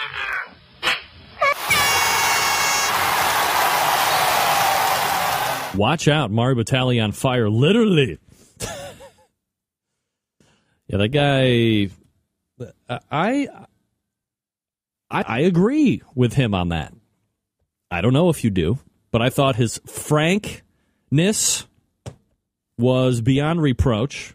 And I believe, if you're just somebody that is known for sticking their finger down your throat and not knowing food, it changes things. What can I tell you? Things that will never change are awesome barbecue commercials promoting people's stores. And it doesn't get any better than this one. Jones Barbecue and Foot Massage. Jones Barbecue and Foot Massage. Better come down here, get some of this shit. You like to eat. America loves to eat. So why not open up somewhere America can sit down, enjoy a meal, and get their feet rubbed? We'll fry anything you want for $5.99. As long as it's friable or edible, we're going to make it deliciable. We will fry parts of the chicken you didn't even know was friable. The beak, the feathers, we'll fry candy bars. All that European stuff that you don't really normally eat, we'll bring it down here and fry it for you. Ask McDonald's to fry something other than what they normally fry. Guess what you're going to get? Nothing. If it fit through the dough, I'll put it in the fryer. Hell, this is a dinosaur. All our meats are gently tenderized to their optimum deliciousness. We got fine dinosaur meat. Take my money, pay me child support. Come on down here and get you a slice. Once they get your social security number, it's over. Motivated. So friends, let's just decide you don't want no barbecue. Well, that's fine too. Why not let one of my foot specialists or myself perform our magic? Look at that. Don't they look wonderful? If you really pay me enough, we'll massage your feet in any of these sauces also. Success is the rule down here at Jones Good-ass barbecue and foot massage. So go ahead and give me a call or find us on the worldwide internets at the new website. That's JONES Big-Ass Truck Rental and Storage.com/Jones Good-Ass Barbecue and Foot Massage.html. Excuse me, did you call number 52? Did you hear me call number 52? Oh my, fabulous. I don't know if that really airs, but God, do I hope it does. Finally, before we push over to Meathead, I am not a politician. I don't watch any of this, but look, one of the most outstanding rants, better than mine, took place in an Illinois Congress thing or whatever. The guy's name is, I believe it's Representative Mike Bost or Senator Mike Bost. The preface or setup to this is as such. There was a bill that was passed or that was given out to these guys as soon as they showed up. It was like a 200-page bill, and they needed to vote on it like within the next hour or two. And the guy simply has had enough. He has had enough. And it looked a little something like this. Again, total power in one person's hands, not the American way. These damn bills that come out here all the damn time, come out here at the last second, and I got to try to figure out how to vote for my people. How ashamed of you should be. Be ashamed of yourselves. I'm sick of it. Every year, we give power to one person. It was not made that way in the Constitution. He was around when it was written. Now we passed rules that stop each one of us. Enough! I feel like somebody trying to be released from Egypt. Let my people go! My God, they sent me here to vote for them. They sent me here to vote for them, to argue for them. But I'm trapped. I'm trapped by rules that have been forced down our throats. Folks, we live in a democracy, but not here. But not here. So you go back and you tell your people, I'd like to do that, but the speaker has so much power, so much control, and each one of us do it in their districts. And have to go back and say that. And you can say on your side of the aisle, oh, no, that's not the case. Watch this microphone. Yes, you do. This microphone's going to get All it. of us know you got to deal with it. When's it going to stop? Go, Mike! Go, Mike! Go, Mike! Go, Mike! Yeah, Mike! All right, Mike. Bringing it strong. The best part of that whole rant is I was able to section out that whole thing. The best part of the rant, the best 28 seconds. So now I can say stupid stuff like, breaking story, folks. George Mullen, board of directors, KCBS, was caught MP3 style in the last meeting. I believe I have sound. It sounded something like this. Total power in one person's hands, not the American way. These damn bills that come out here all the damn time, come out here at the last second, and I got to try to figure out how to vote for my people. You should be ashamed of yourselves. I'm sick of it. Every year, we've passed rules that stop each one of us. Enough! I feel like somebody trying to be released from Egypt. Let my people go! Yeah, Mike! Best soundbite ever. Somebody had to say it, and he was just the guy to do it. All right, gang, take your barbecue to the next level. Wow. Huge. Let my people go. With a Barbecue Institute class, Pitmaster Conrad Teddy Bear Haskins uses his years of catering and restaurant experience combined with food science and smoking secrets to help you understand how to improve your barbecue. Backyard barbecuers and those folks who want to open a business, drive, and fly in from all over the world for the Institute's small, friendly, informative classes. The Barbecue Institute has a full class schedule right now going on in Texas. Everything from short fajita classes to the classics, the briskets, the porks, the ribs, the chickens. The premier class of the year is coming up. Wait a second. Wait. It took place just this past weekend. How did it go, Conrad? We got to adjust that read. It was held in the McKinley Springs Winery in Prosser, Washington. It's Conrad's favorite place to teach barbecue. I'm sure it went flawlessly, and would love to get some feedback from him as far as how the people liked it. And, of course, they did that whole hog on Sunday. Look, I'm all about QPR. Made a post on Facebook, caught a lot of heat for it. But what I didn't say was that Conrad does only competition barbecue classes and that you're getting somehow gypped by some of these other higher prices. Two different things. I just said he gives really great barbecue classes. Now, maybe you're a backyard warrior like me. Maybe you would benefit from doing like that. How about $250 or $300, whatever it is, substantially less expensive than some of these other things, especially if you're not going to be able to take advantage of all of these techniques that the competition people are going to be showing you because you're not a competitor, like me. Now, look, we're not teaching classes on the weekend. Conrad is conducting private classes and corporate events from coast to coast during the week. Also founded OPBBQ.com, where he feeds barbecue to troops and wounded warriors. Now, look, to make your off-site event really memorable, have a Barbecue Institute off-site party. Show your employees that you care with the very best barbecue that money can buy. They'll be taking it right after the party's over for sure, but they will be talking about it for years to come. What does that mean? Employees are happy. What do employee people not do? They don't quit. They feel appreciated, and they continue to be productive for it. For all the details about the Barbecue Institute classes, visit bbqinstitute.com or check their Facebook page for the latest news and pictures. Again, that's bbqinstitute.com. By the way, Teddy Bear has a gator pit as well. Custom made. All right, we're going to step away, and we will dial up Meathead. You're all excited. I know you are. Stick around. We'll be right back.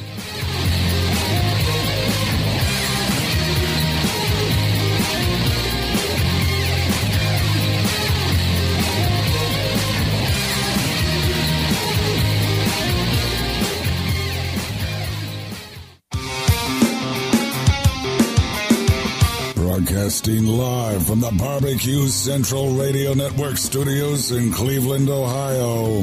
You're listening to the Barbecue Central Radio Show. Once again, here's your host, Greg Rempe. All right, we are back at it, 877-448-0433. Greg at thebbqcentralshow.com. Those are two ways to get in touch with me. Mike Bost hitting huge. I don't even know the guy from the communist state of Illinois. But nevertheless, enough time on people making awesome rants, more awesome than me. We go ahead and race over to the hotline, pull up one of the favorite guests ever of all time. It is, of course, Meathead from Amazing. Meathead, what the hell is going on with you? Look at that guy. Oh, Greg. What are you talking about? Well, you look that perhaps you were like diving into a bong or something crazy like that. Look at those eyes. My I guess Bud gave me a little grief about having a glass of wine during the show, so making sure animals aren't ready. All right, we're good. So here it is, of course, the song that is taking Billboard and R&B charts by storm. It is your theme song. Ribs don't come easy. It's a game of time and temp. We've talked about it before, Meathead, but never have the words so effortlessly flowed out of the pencil onto paper, right? Oh, it took me a week. Oh, a week? It took you a week to record it, not to write it, right? Who can remember 2 weeks ago? That's right. It was such a long time ago. Again, we're with Meathead Goldwyn. And again, he is the creator of the most heavily trafficked barbecue and grilling forum out there right now. It's called AmazingRibs.com if you've never seen it. All right, Meathead, let's get right into it. We've been kind of going back and forth a little bit about your assertion that I am misrepresenting you now to the many tens and 20s of pitmasters across the land since maybe a year and a half ago now, where we talked the first time. Differences between barbecue and grilling. Is there a difference? Is there not? Let me go ahead and speak my piece first, and then I will give you... Nay. You're the guest. You go ahead and give your assertion exactly the way it should be. I don't want to misrepresent you in any way. The floor is yours. Well, Greg, when you run out of things to say to your guests, you always ask them if they believe... What the as hell Meathead does. When I run out of things to say. There's no difference between barbecue and grilling. And I've never said such a thing. I've never said that. I've You're a tried liar. to explain that American history, the culinary technical aspects, and the linguistics of the word barbecue.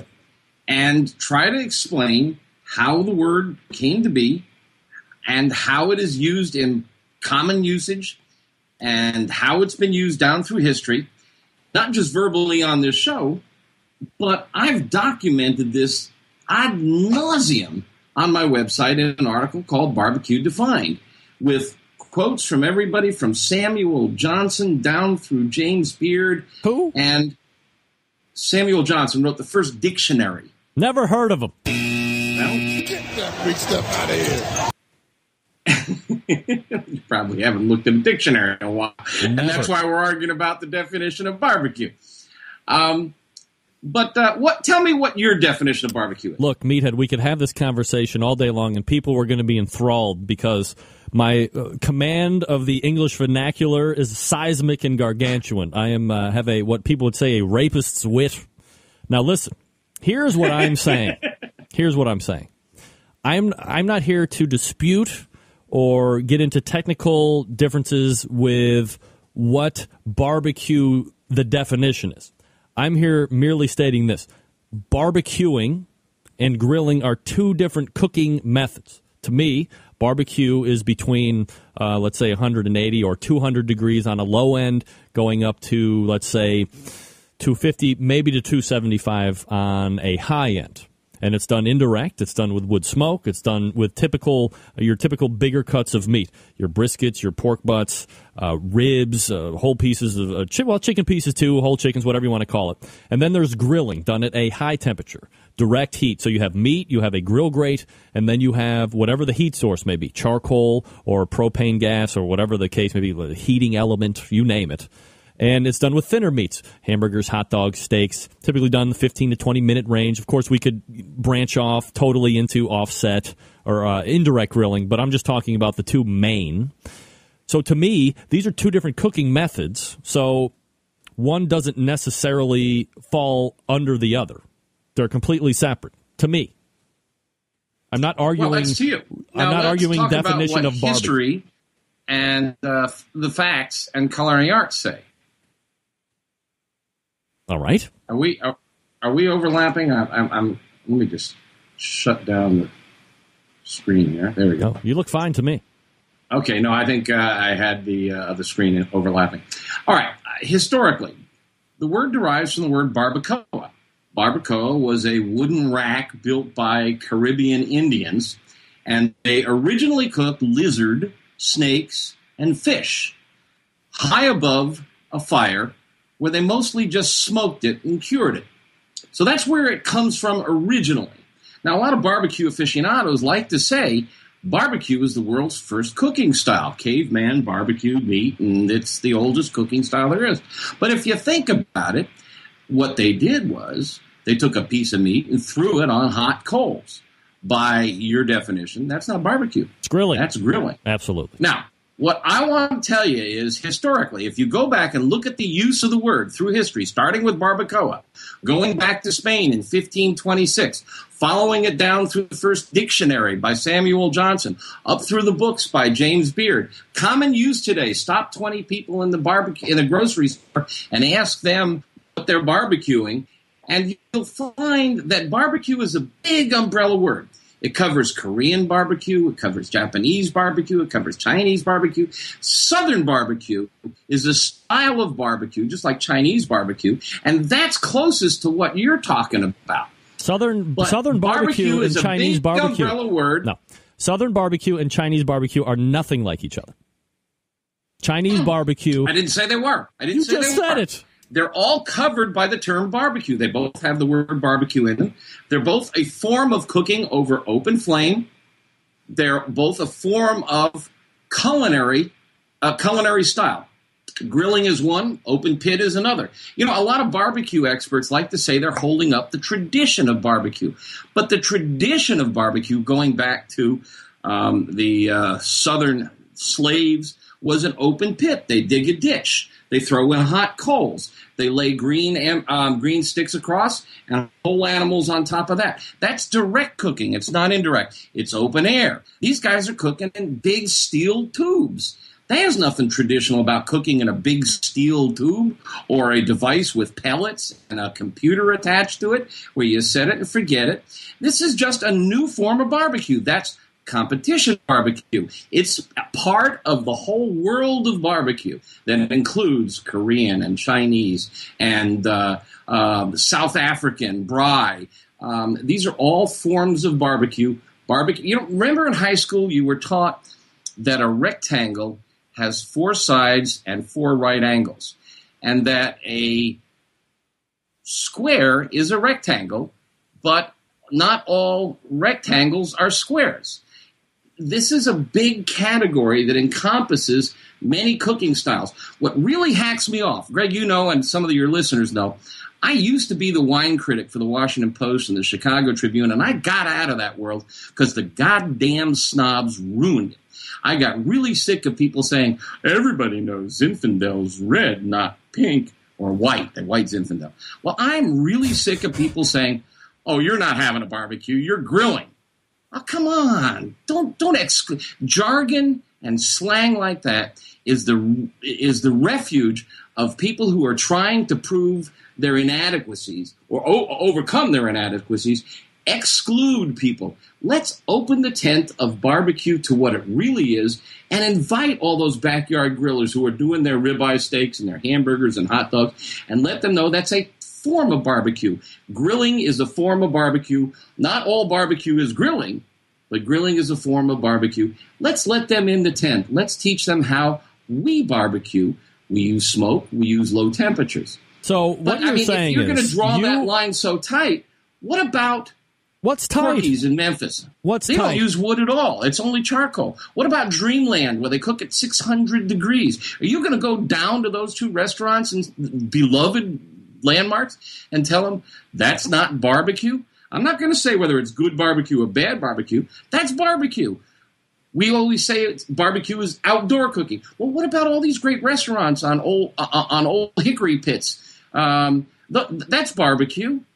It's a much bigger word than these purists think it is. Go ahead, I'll let you get a word in. Well, I'm going to agree with some of that. But here's the issue. Why opening the door, as you say, and letting all of these people in? It's just you just can't allow everybody to continually roam around dumb. At some point, you're going to have to educate people that in certain instances, this is what this is. In certain instances, this is what this is. And there's two differentiations of it. Not saying that one is better than the other. They're just two different techniques. So if somebody sits next to me and they continually say the word especially, should I just allow them to continually say the word incorrectly, or do I step in and say, well, it's not especially, it's especially. You sound like an idiot. For people to sit there and say, I'm grilling or I'm barbecuing, and when they're doing one or the other, why should I have to let them continue to be ignorant? Aren't I allowed to say, hey, technically, because of the way you're cooking it and because of this kind of a heat, you're more typically going in a grilling sense or a barbecuing sense. People just throwing the words around because they grilling don't know part the of difference. Barbecue. It's both. It's grilling and barbecue. So if somebody cooks... I noticed, I'm watching the chat there, and Patio Daddio is one of the brightest guys out there, and also, by the way, a great photographer. You were talking about your first guest. Patio Daddio does great photography. Debatable. He points out perfectly accurately most of what goes on at a barbecue competition where all the KCBS traditionalists are cooking. But they're crazy. not. They're not It KCBS is not barbecue. traditionalists. It's a culinary style of cooking that involves very little smoke. You wrap it in foil. There's liquid in there, and that is technically, go to any culinary school. Yes, braising. Yes, I think, Meathead, if you got 10 competition cooks on, they would not say that they are honoring the traditions of barbecue. It's a completely different way of cooking. We've talked about it before. It's a bastardization of barbecue. Top teams on the trail right now would not sit here and say that they are upholding any type of tradition. It's completely different. It's more grilling than barbecue almost. It is barbecue. It's just a competition style. You have Chinese barbecue, Korean barbecue, grilling, Southern barbecue, and competition barbecue, open pit barbecue, closed pit barbecue, a variety of styles of barbecue, and competition barbecue has evolved into a unique style of cooking that doesn't really resemble the traditional style. It's become its own, but it starts with usually indirect heat and smoke, and it's a legitimate form of barbecue. To sit there and say that's not barbecue makes KCBS illegitimate. Of course, it's barbecue is a big word that includes many styles of cooking. All right, so we agree that once again I'm right and you're wrong, and we'll move on. All right, so secondly, here's another thing that we wanted to talk about. Can we put this behind? But do me a favor. Stop asking people without giving them the whole stuff. And if people want to read the explanation, the history, the quotes from the history books, the old cookbooks, there's a recipe for barbecued shote, which is the earliest recipe for barbecue I can find, shote being a type of hog. It's all on my website under the article Barbecue Defined. All right. Meathead Goldwyn joining us here on the show. And again, the website, AmazingRibs.com. Barbecue Pitmaster Season 3 has emerged once again. It was a lot of people had sneak peek if you're kind of like an insider, which is the only way I'm going to be able to see it is for sneak peeks. Yeah. But, so it's on a, really weird channel. Who cares? Whatever. So it's back on. And I kind of gave my take on it. I'm just not a fan of this format of show. I love everybody on it. Okay, I love Carolina Rib King. I love whoever else is going to be on it. I probably talk to a lot of them, and I hope everyone does well and they all win and they get outrageous success and they're continuing to promote the sport of barbecue and all this other great stuff. The bottom line is, I just don't like this style of show. So, if I didn't have any interest in barbecue, I wouldn't watch it. It's just not compelling enough to me. I'm not able to build a vested relationship with somebody because they win and they move right to the finals. I want to see them 3 or 4 times. I want to see them go through some hardships. I want to see their kid throw up in their face or do whatever so I can get some type of relationship together, that's what it's lacking for me and why I don't necessarily like it. What do you think? Well, last season's show was a game show. And the problem with there were several problems. I blogged about it every week in my regular column on Huffington Post, and I'm doing that again. This year is so much better than last year in many ways, with some notable exceptions. Last year, my biggest bitch was we didn't learn anything about cooking. We didn't see them cook. We didn't see their technique. We didn't see what they did. This year, they don't give away all the secrets. They don't spend a lot of time. But you see a lot more of what goes into their rubs. You see a lot more of their injections. You hear what temp they're cooking at, how long they expect to cook their ribs. If you pay attention, if you're interested, if you're just getting into serious barbecue of this style, competition barbecue, they learn a lot more this year than last year. Now, I agree with you. The first season, we really got to follow 5 or 6 guys. The problem with the first season is everybody we followed never won nothing. I mean, it was like, the old Bill Cosby bit where the coach got everybody excited and then they ran towards the exit and to go on the field and the door was locked. There was nothing to get excited about. This year they got a winner every week. The production values have slipped considerably. During the first show, they actually had to put captions under some of the speakers, not because they were speaking a foreign language, but because the audio was so bad you couldn't understand what the hell they were talking about. That's been fixed in the second show, which is aired, and I just watched the third show today because I got it in advance. And I just think there's a lot more to learn from these guys. And there's no rattlesnake. There's no gator. They're cooking conventional meats that you and I would cook in a backyard or on our smokers. The first show was beef brisket and Santa Maria style tri-tip, and it was interesting. 1 or 2 of the guys had no idea what to do with tri-tip. Not barbecue. It's Santa Maria barbecue. The evidence of which is the National Barbecue Association held their conference this year in San Diego, celebrating Santa Maria style barbecue. It's a style of barbecue, legitimate American style of barbecue. Absolutely.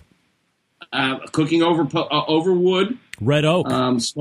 Red oak. It's just a different style of barbecue.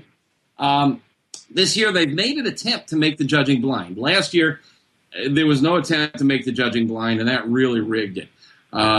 This year, they're making an attempt.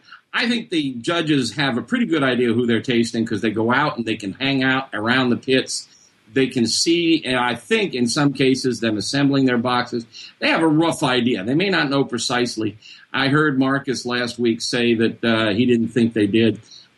Maybe they don't know for sure, but I got a feeling they got a sense for what's coming. They've got better judges this year. They got barbecue judges. I liked Art Smith last year. He's a real chef. He really knows cooking. But this year they've got 3 really good barbecue judges, and they know their stuff, and they're sizing the food appropriately, I think. So I think that they've solved a lot of the major problems from last year. It still can be better, and I'm sure that before the season's over, you and I and everybody else who watches it will have ideas. But the nice thing is Marcus is trying to make money at this, and he's listening. And I think he really improved this year, and I think maybe he'll take it another step if it gets renewed. I mean, it got bumped down to this American Destination as a channel, which nobody gets. Well, from what I understand, the whoever American Destination, this was like they picked the show to go on. So I'm assuming if it does even halfway decent or whatever benchmarks they have set for the first couple shows, if it's one that they would pick to show to maybe bring a demographic over, whatever the case may be, there might be a chance this thing is picked up mid-season for another season, maybe later this year or maybe next year, so they can fit something else into it. So I think that there is a built-in potential win in that regard because this is they didn't have to pitch it. This was picked finally by somebody. Now, of course, the detractor is the station that picked it and where it's located and how many people can actually get it. Yeah, I don't know what the ramifications are. I know that in March, I think it was, I had dinner with Marcus out in San Diego at the National Barbecue Association Conference. We talked about it, and he didn't know where it was going to end up or even if it was going to be produced. Then a few weeks later, they're on the road shooting, and, I mean, they were shooting in March and April, and it's airing in late May. So this is a really short turnaround time. So I just think, you know, as people have been saying since day one of season one, put barbecue on TV. I'm okay with it. I wish it were better, but hey, you know, we're building an audience, and gosh knows, barbecue is growing in popularity. Absolutely. Meathead Goldwyn joining us here on the show. All right, we're going to go ahead and step away here very briefly. We'll do a quick read, and we'll come back and talk to him about maybe the Barbecue Hall of Fame, maybe his work with Dr. Blonder, lots of things to talk about. Now, as many of you know, I've gotten my hands on a pellet cooker. I know, not barbecue, right, guys? First thing I thought of, barbecuers alike. Why? Because these are widely considered to be the pellets for your pellet-fired cookers. That's right, whether you're on the competition trail or in your backyard, folks choose Barbecuers Delight wood pellets more than any other brand for their superior quality and flavor. You should give them a try as well. You can do it at bbqrsdelight.com. Now, maybe you don't have a pellet cooker, no problem. You can still take advantage of this pellet revolution on your gas or charcoal grill or smoker by grabbing the cast iron pot option. You buy yourself a nice sampler pack of pellets. You load 1/3 cup into a pot, and then you place it into your cooker or grill. Let that sweet, succulent smoke take care of the rest. Now, maybe you're not familiar with pellets. Let me give you a little insight here. When pellets are made, all of the air within the cellular structure of the wood is evacuated, thus concentrating the wood into a very dense form, much denser than natural trees. And as compared to other wood flavor enhancers, pellets will yield more intense smoke more quickly, which seals the food, locking in natural moisture and adding smoke flavor exactly when it is needed. Now, since pellets have been processed from sawdust, by pressure, which generates heat, any contaminants present in the wood are eliminated. And this process produces a sterile smoking wood product of consistent quality. Pellets are easy to use since you don't have to soak them in water prior to use, and it's easy to blend wood flavors and produce consistent results each and every time when you use Barbecuers Delight wood pellets. Here's something you didn't know. Those little 1-pound bags, all flavor wood.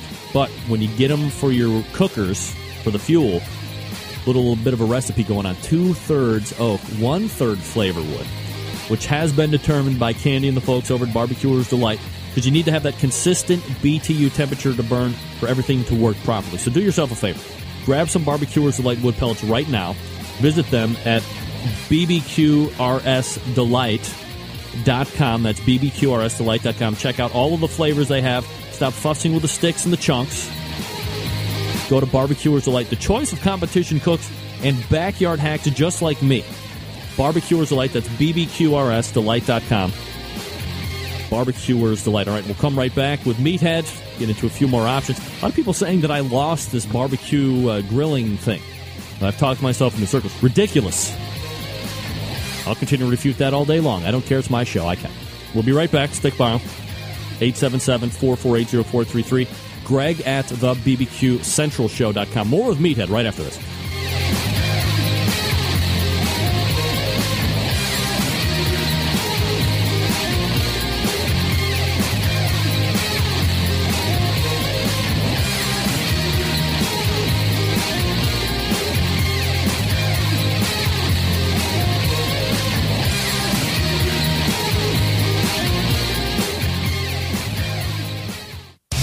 Big name interviews, advice on cooking brisket and ribs, and the only host willing to share his honest opinion on all things important in the world of barbecue. It's the Barbecue Central Show. All right, we are back 40 past the hour of 10 o'clock. All right, Meathead, I'm trying to figure out where we want to go next. Do you want to do Barbecue Hall of Fame, or do you want to do Dr. Blonder scientific stuff? Nice hat, by the way. Very nice. Yeah. I'm not a chef, but I play one on the internet. Play one on the internet. So do I. Go ahead. Let's talk about this really interesting research that Dr. Blonder has done. Folks who listen in occasionally know that I have on retainer a physicist who used to head research at Bell Labs, and he's a barbecue lover. And I ask him stupid questions, and he finds me answers, and they're really often mythbusters. I wanted to know about smoke and what makes it adhere. And what we'll talk about here is documented in detail on my website in the article on the Zen of wood and smoke. But he did some really interesting experiments. The conclusion is that smoke adheres more easily to wet surfaces and cold surfaces. So the takeaway is don't take your meat out to come up to room temp if you want more smoke flavor. Now, this is probably really germane to you pellet smokers because you're always bitching that there's not enough wood smoke. Cold meat, wet meat, and I have been saying for years, leave the lid closed, walk away, don't open it, don't spritz, don't spray. You're just letting out humidity, you're letting out heat, you're adding oxygen to the fire.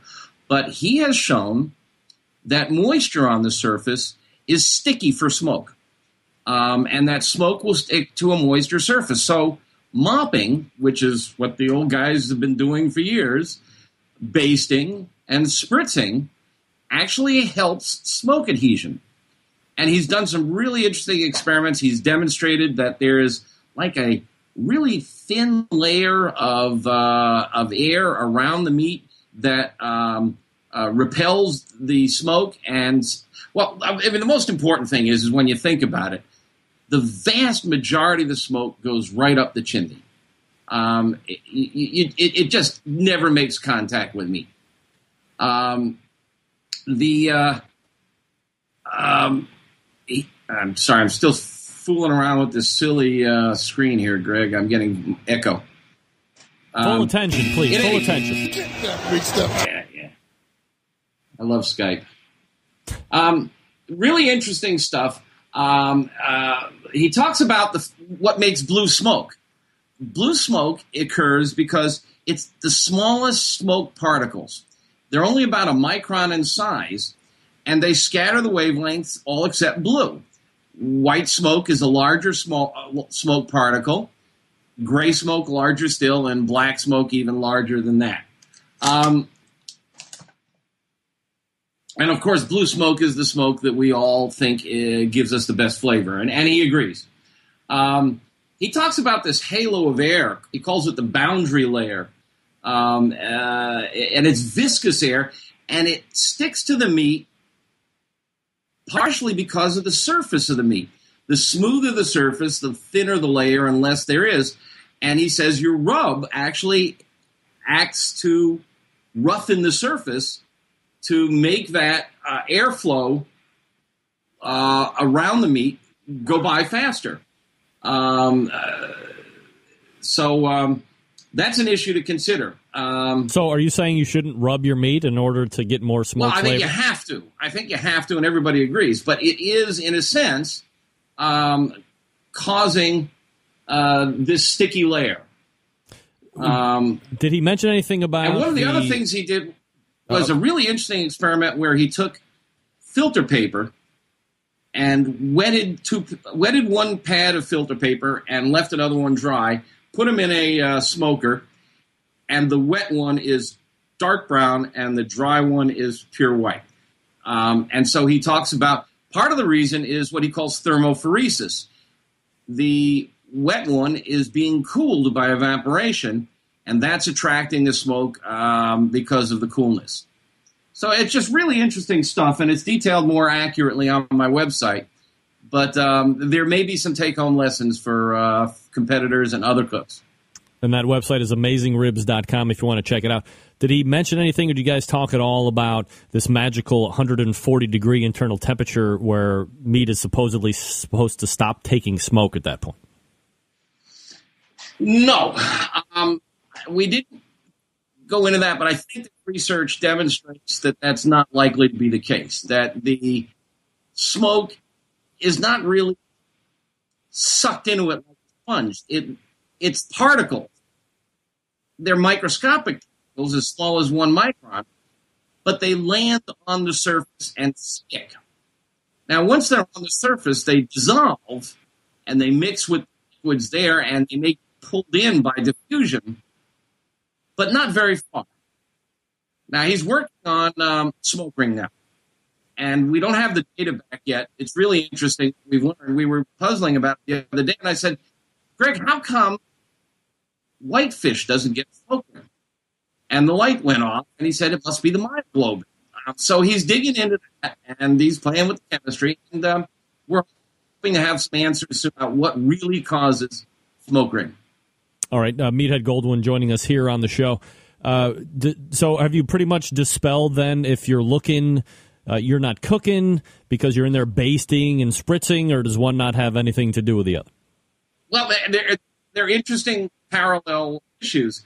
That's another research project he's done. I don't know if we've talked about it yet, but again, that's on our website. I have a whole page devoted if you're looking, you're not cooking. A lot of it has to do with the time of year and the type of filter you're using. But pretty much open the lid and a lot of hot air flows out. But you close the lid and hot air builds up in there in a hurry. You don't lose a heck of a lot. Now, cookers like a pellet cooker that have a thermostat recover really rapidly because they pump more heat into the space. But there are charts and tables and graphs from a Weber kettle to a pellet grill. We don't have access to a big steel, Jambo. But logically, after you read this article, you can see big steel Jambo like that is holding a lot of heat. So you open that up, the hot air spits out, but the pit still holding heat. The important thing to consider here, and this is where a lot of people get lost, is that the air heats only the outside of the meat. Air doesn't heat the inside of the meat. The outside of the meat heats the inside of the meat. So you can open that pit and you let the hot air out. You slow down the heating of the outside of the meat. But the outside of the meat is still hot, and it's still pushing heat down into the center. So it has very little effect on the meat. Very little. Very little. All right, interesting to know. So we don't have to worry. So we can look and cook at the same time now and tell those people they're crazy.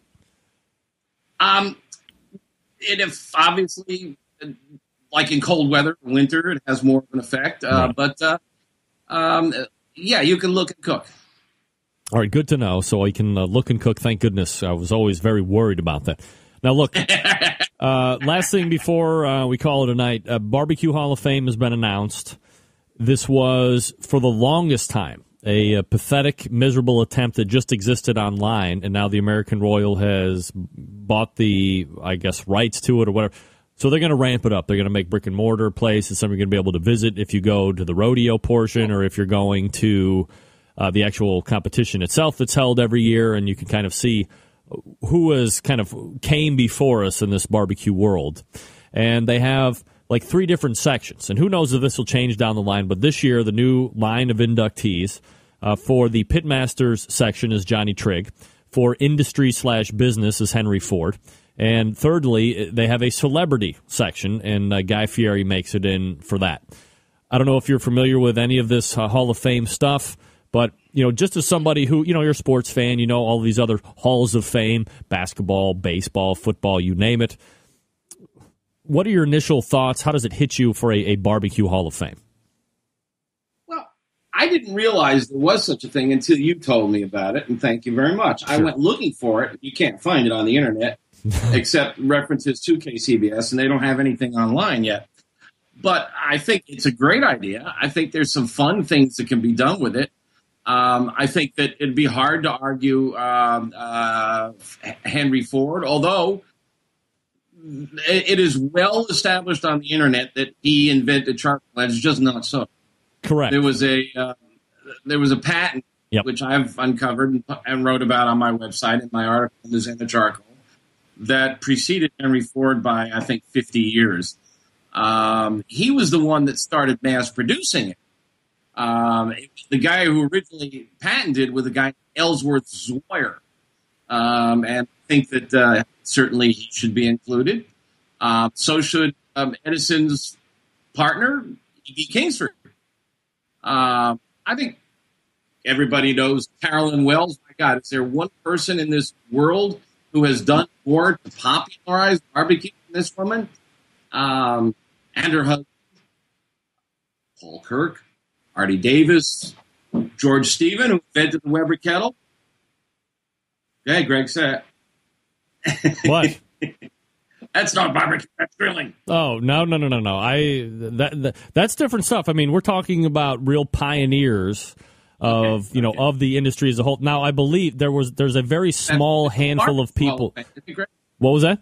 Can we it's a barbecue Hall of Fame. Can we let the guy who invented the Weber kettle in there? Yes, because he also invented the Weber Smoky Mountain, which is barbecue. Thank you. I don't think he invented it. I think it was probably somebody on his staff. But we're splitting hairs. I'll give you a pass on this. There's a small handful of people that are already in whatever this Hall of Fame is currently existing. I believe Gary and Carolyn Wells are already in.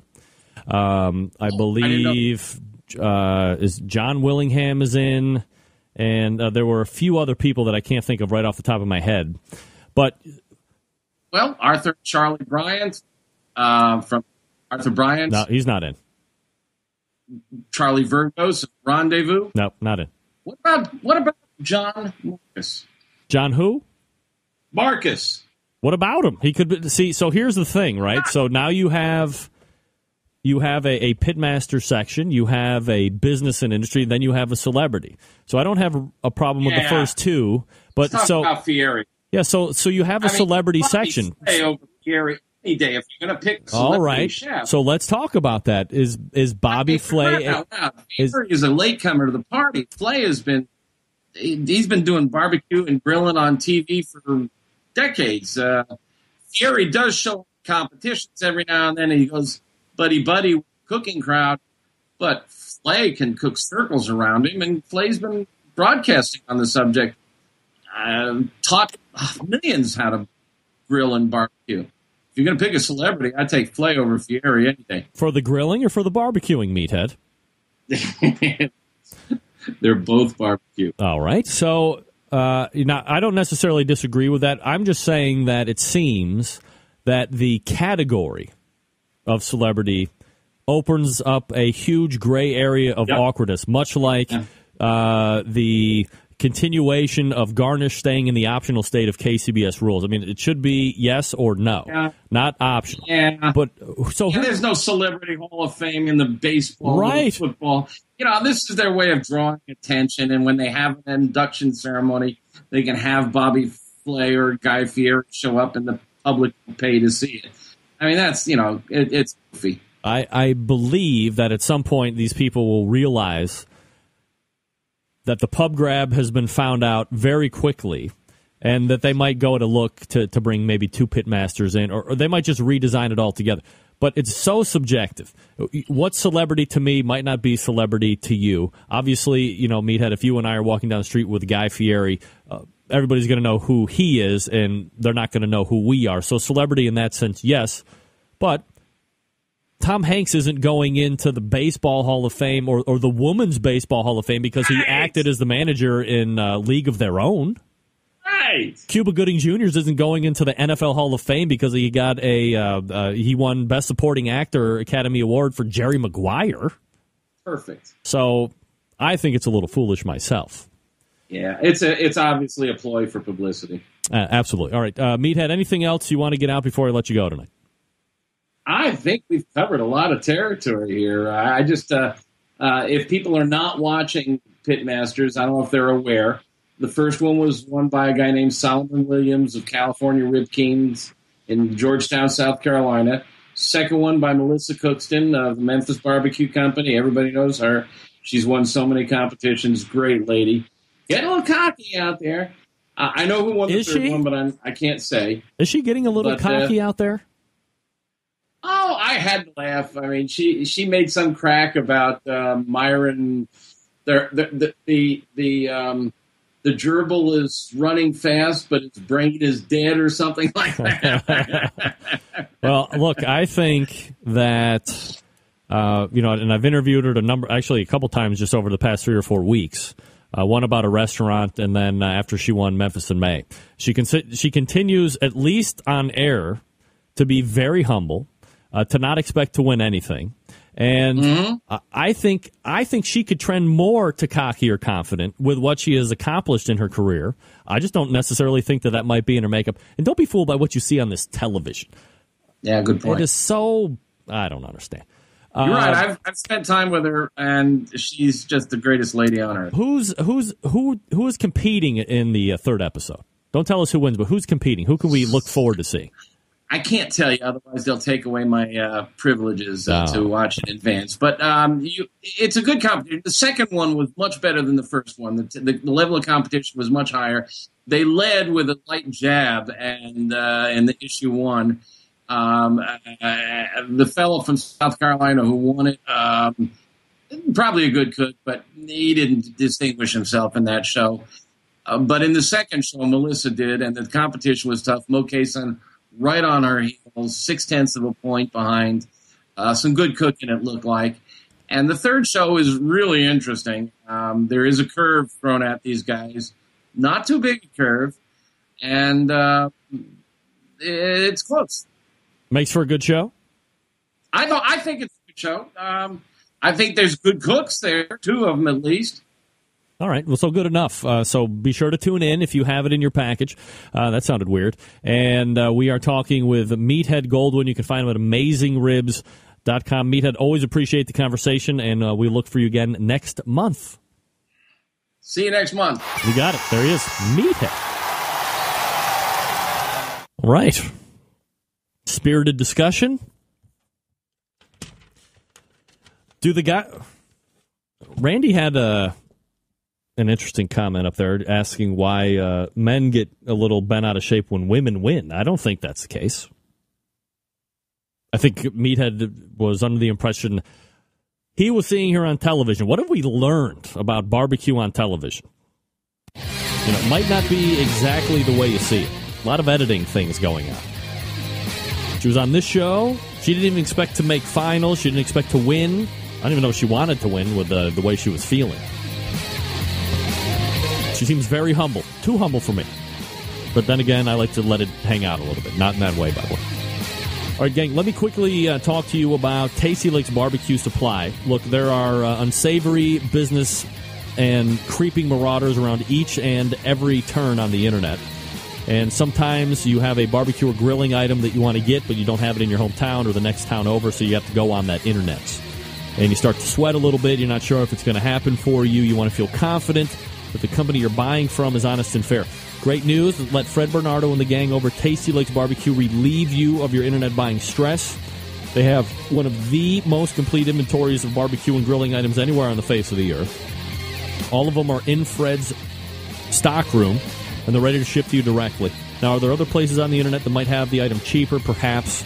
But are you 100% confident that you're actually going to get the item that you buy? How long is it going to take to ship to you? All great questions that, unfortunately, no one will be able to answer with 100% assurity. That's why when you buy from Tasty Licks Barbecue Supply, the items are in the store. Hi, this is Scott Green from Fairfax, Vermont, also known as Scotty the Q, and you're listening to the Barbecue Central Show. Hold on. Are you kidding me? Give me back my Reed music right now. Anyway, Tasty Licks carries grill, smokers, ceramic cookers, electric cookers, various charcoal types, wood chunks, chips, cookbooks, accessories. If they don't have it, you don't need it. On top of all that, they carry a lot of the other show sponsors' products in the store. So it's almost like you're doing a 2-for-1, shopping at a sponsor and buying sponsor products as well. Best of both worlds. Don't forget, Tasty Licks has their own line of barbecue sauces and rubs as well, so be sure to try those. You head on over to TastyLicksBBQ.com and let the confidence exude from you as you make your online purchases. Then enjoy the items upon delivery. Don't forget that Fred and the gang are there to help you after the sale as well. Tasty Licks Barbecue Supply, that's TastyLicksBBQ.com. Let's wrap it up right after this. Stick around, we'll be right back. Get in the smoke. Call 877-448-0433 to get on the air.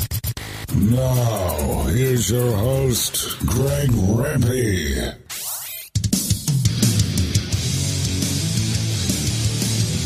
All right, 1 past 11. Thanks again to Meathead for joining me. We recapped the argument on grilling and barbecue, which many people think that I lost. I'm sorry to hear that. Oh, I see what I did. Oops. Everybody that was just listening to the radio audio stream, sorry about that. Sorry about that. That was my fault. Let me turn it off now, though. There we go. So I guess I'll take my loss. Whatever. I will continue to maintain that they are two different cooking styles. Offset or indirect cooking with wood. Bigger cuts of meat at certain temperatures, grilling different. And then we can, bastardize it down from there. Grilling higher heat, meat, grill grate, heat. There you go. All right, there you go. Let's do this. Let's bust out. We're gonna continue to see it different ways. That's all I can say. Second hour guests. Correct, Meathead. That's right. As a matter of fact, I think before I close the show, many of you didn't know this, and Meathead didn't want me to share this with you. However, he was caught, mic'd up, going at it with somebody, and I believe it sounded a little something like this. Total power in one person's hands, not the American way. These damn bills that come out here all the damn time come out here at the last second, and I got to try to figure out how to vote for my people. You should be ashamed of yourselves. I'm sick of it. Every year we've passed rules that stop each one of us. Enough! I feel like somebody trying to be released from Egypt. Let my people go! Meathead, meathead, meathead, meathead. There you go. Enough is enough. I feel like somebody trying to get out of Egypt in the barbecue world. Let my people go. So thanks to Meathead. All right. He's sick of it. That's right. Sick of it. But the Benny Hill theme song makes you feel good after his rant, right? Next Tuesday, reminder, I will be not here. Huck Jr. from Huck's Hut will be sitting in. So there will be a live show, except Huck will be hosting. I will be back the week after that. Two things before I let you go tonight. If you have cast iron grill grates, let's help protect the rusty grill grate population, or let's help protect the cast iron grate population. Let's not have rust. If you have cast iron, raw cast iron, season it after each and every use, and it will provide you with generations of rust-free service. Once rust gets on that cast iron, it is a bitch to stop from spreading. Also, September 11th, 2001, I will never forget, just like right there. Until 2 weeks from Tuesday, when we will re-adjourn for another live edition of the Barbecue Central Radio Show. It's your program host and proud U.S. American, Greg Rempe. Good night now.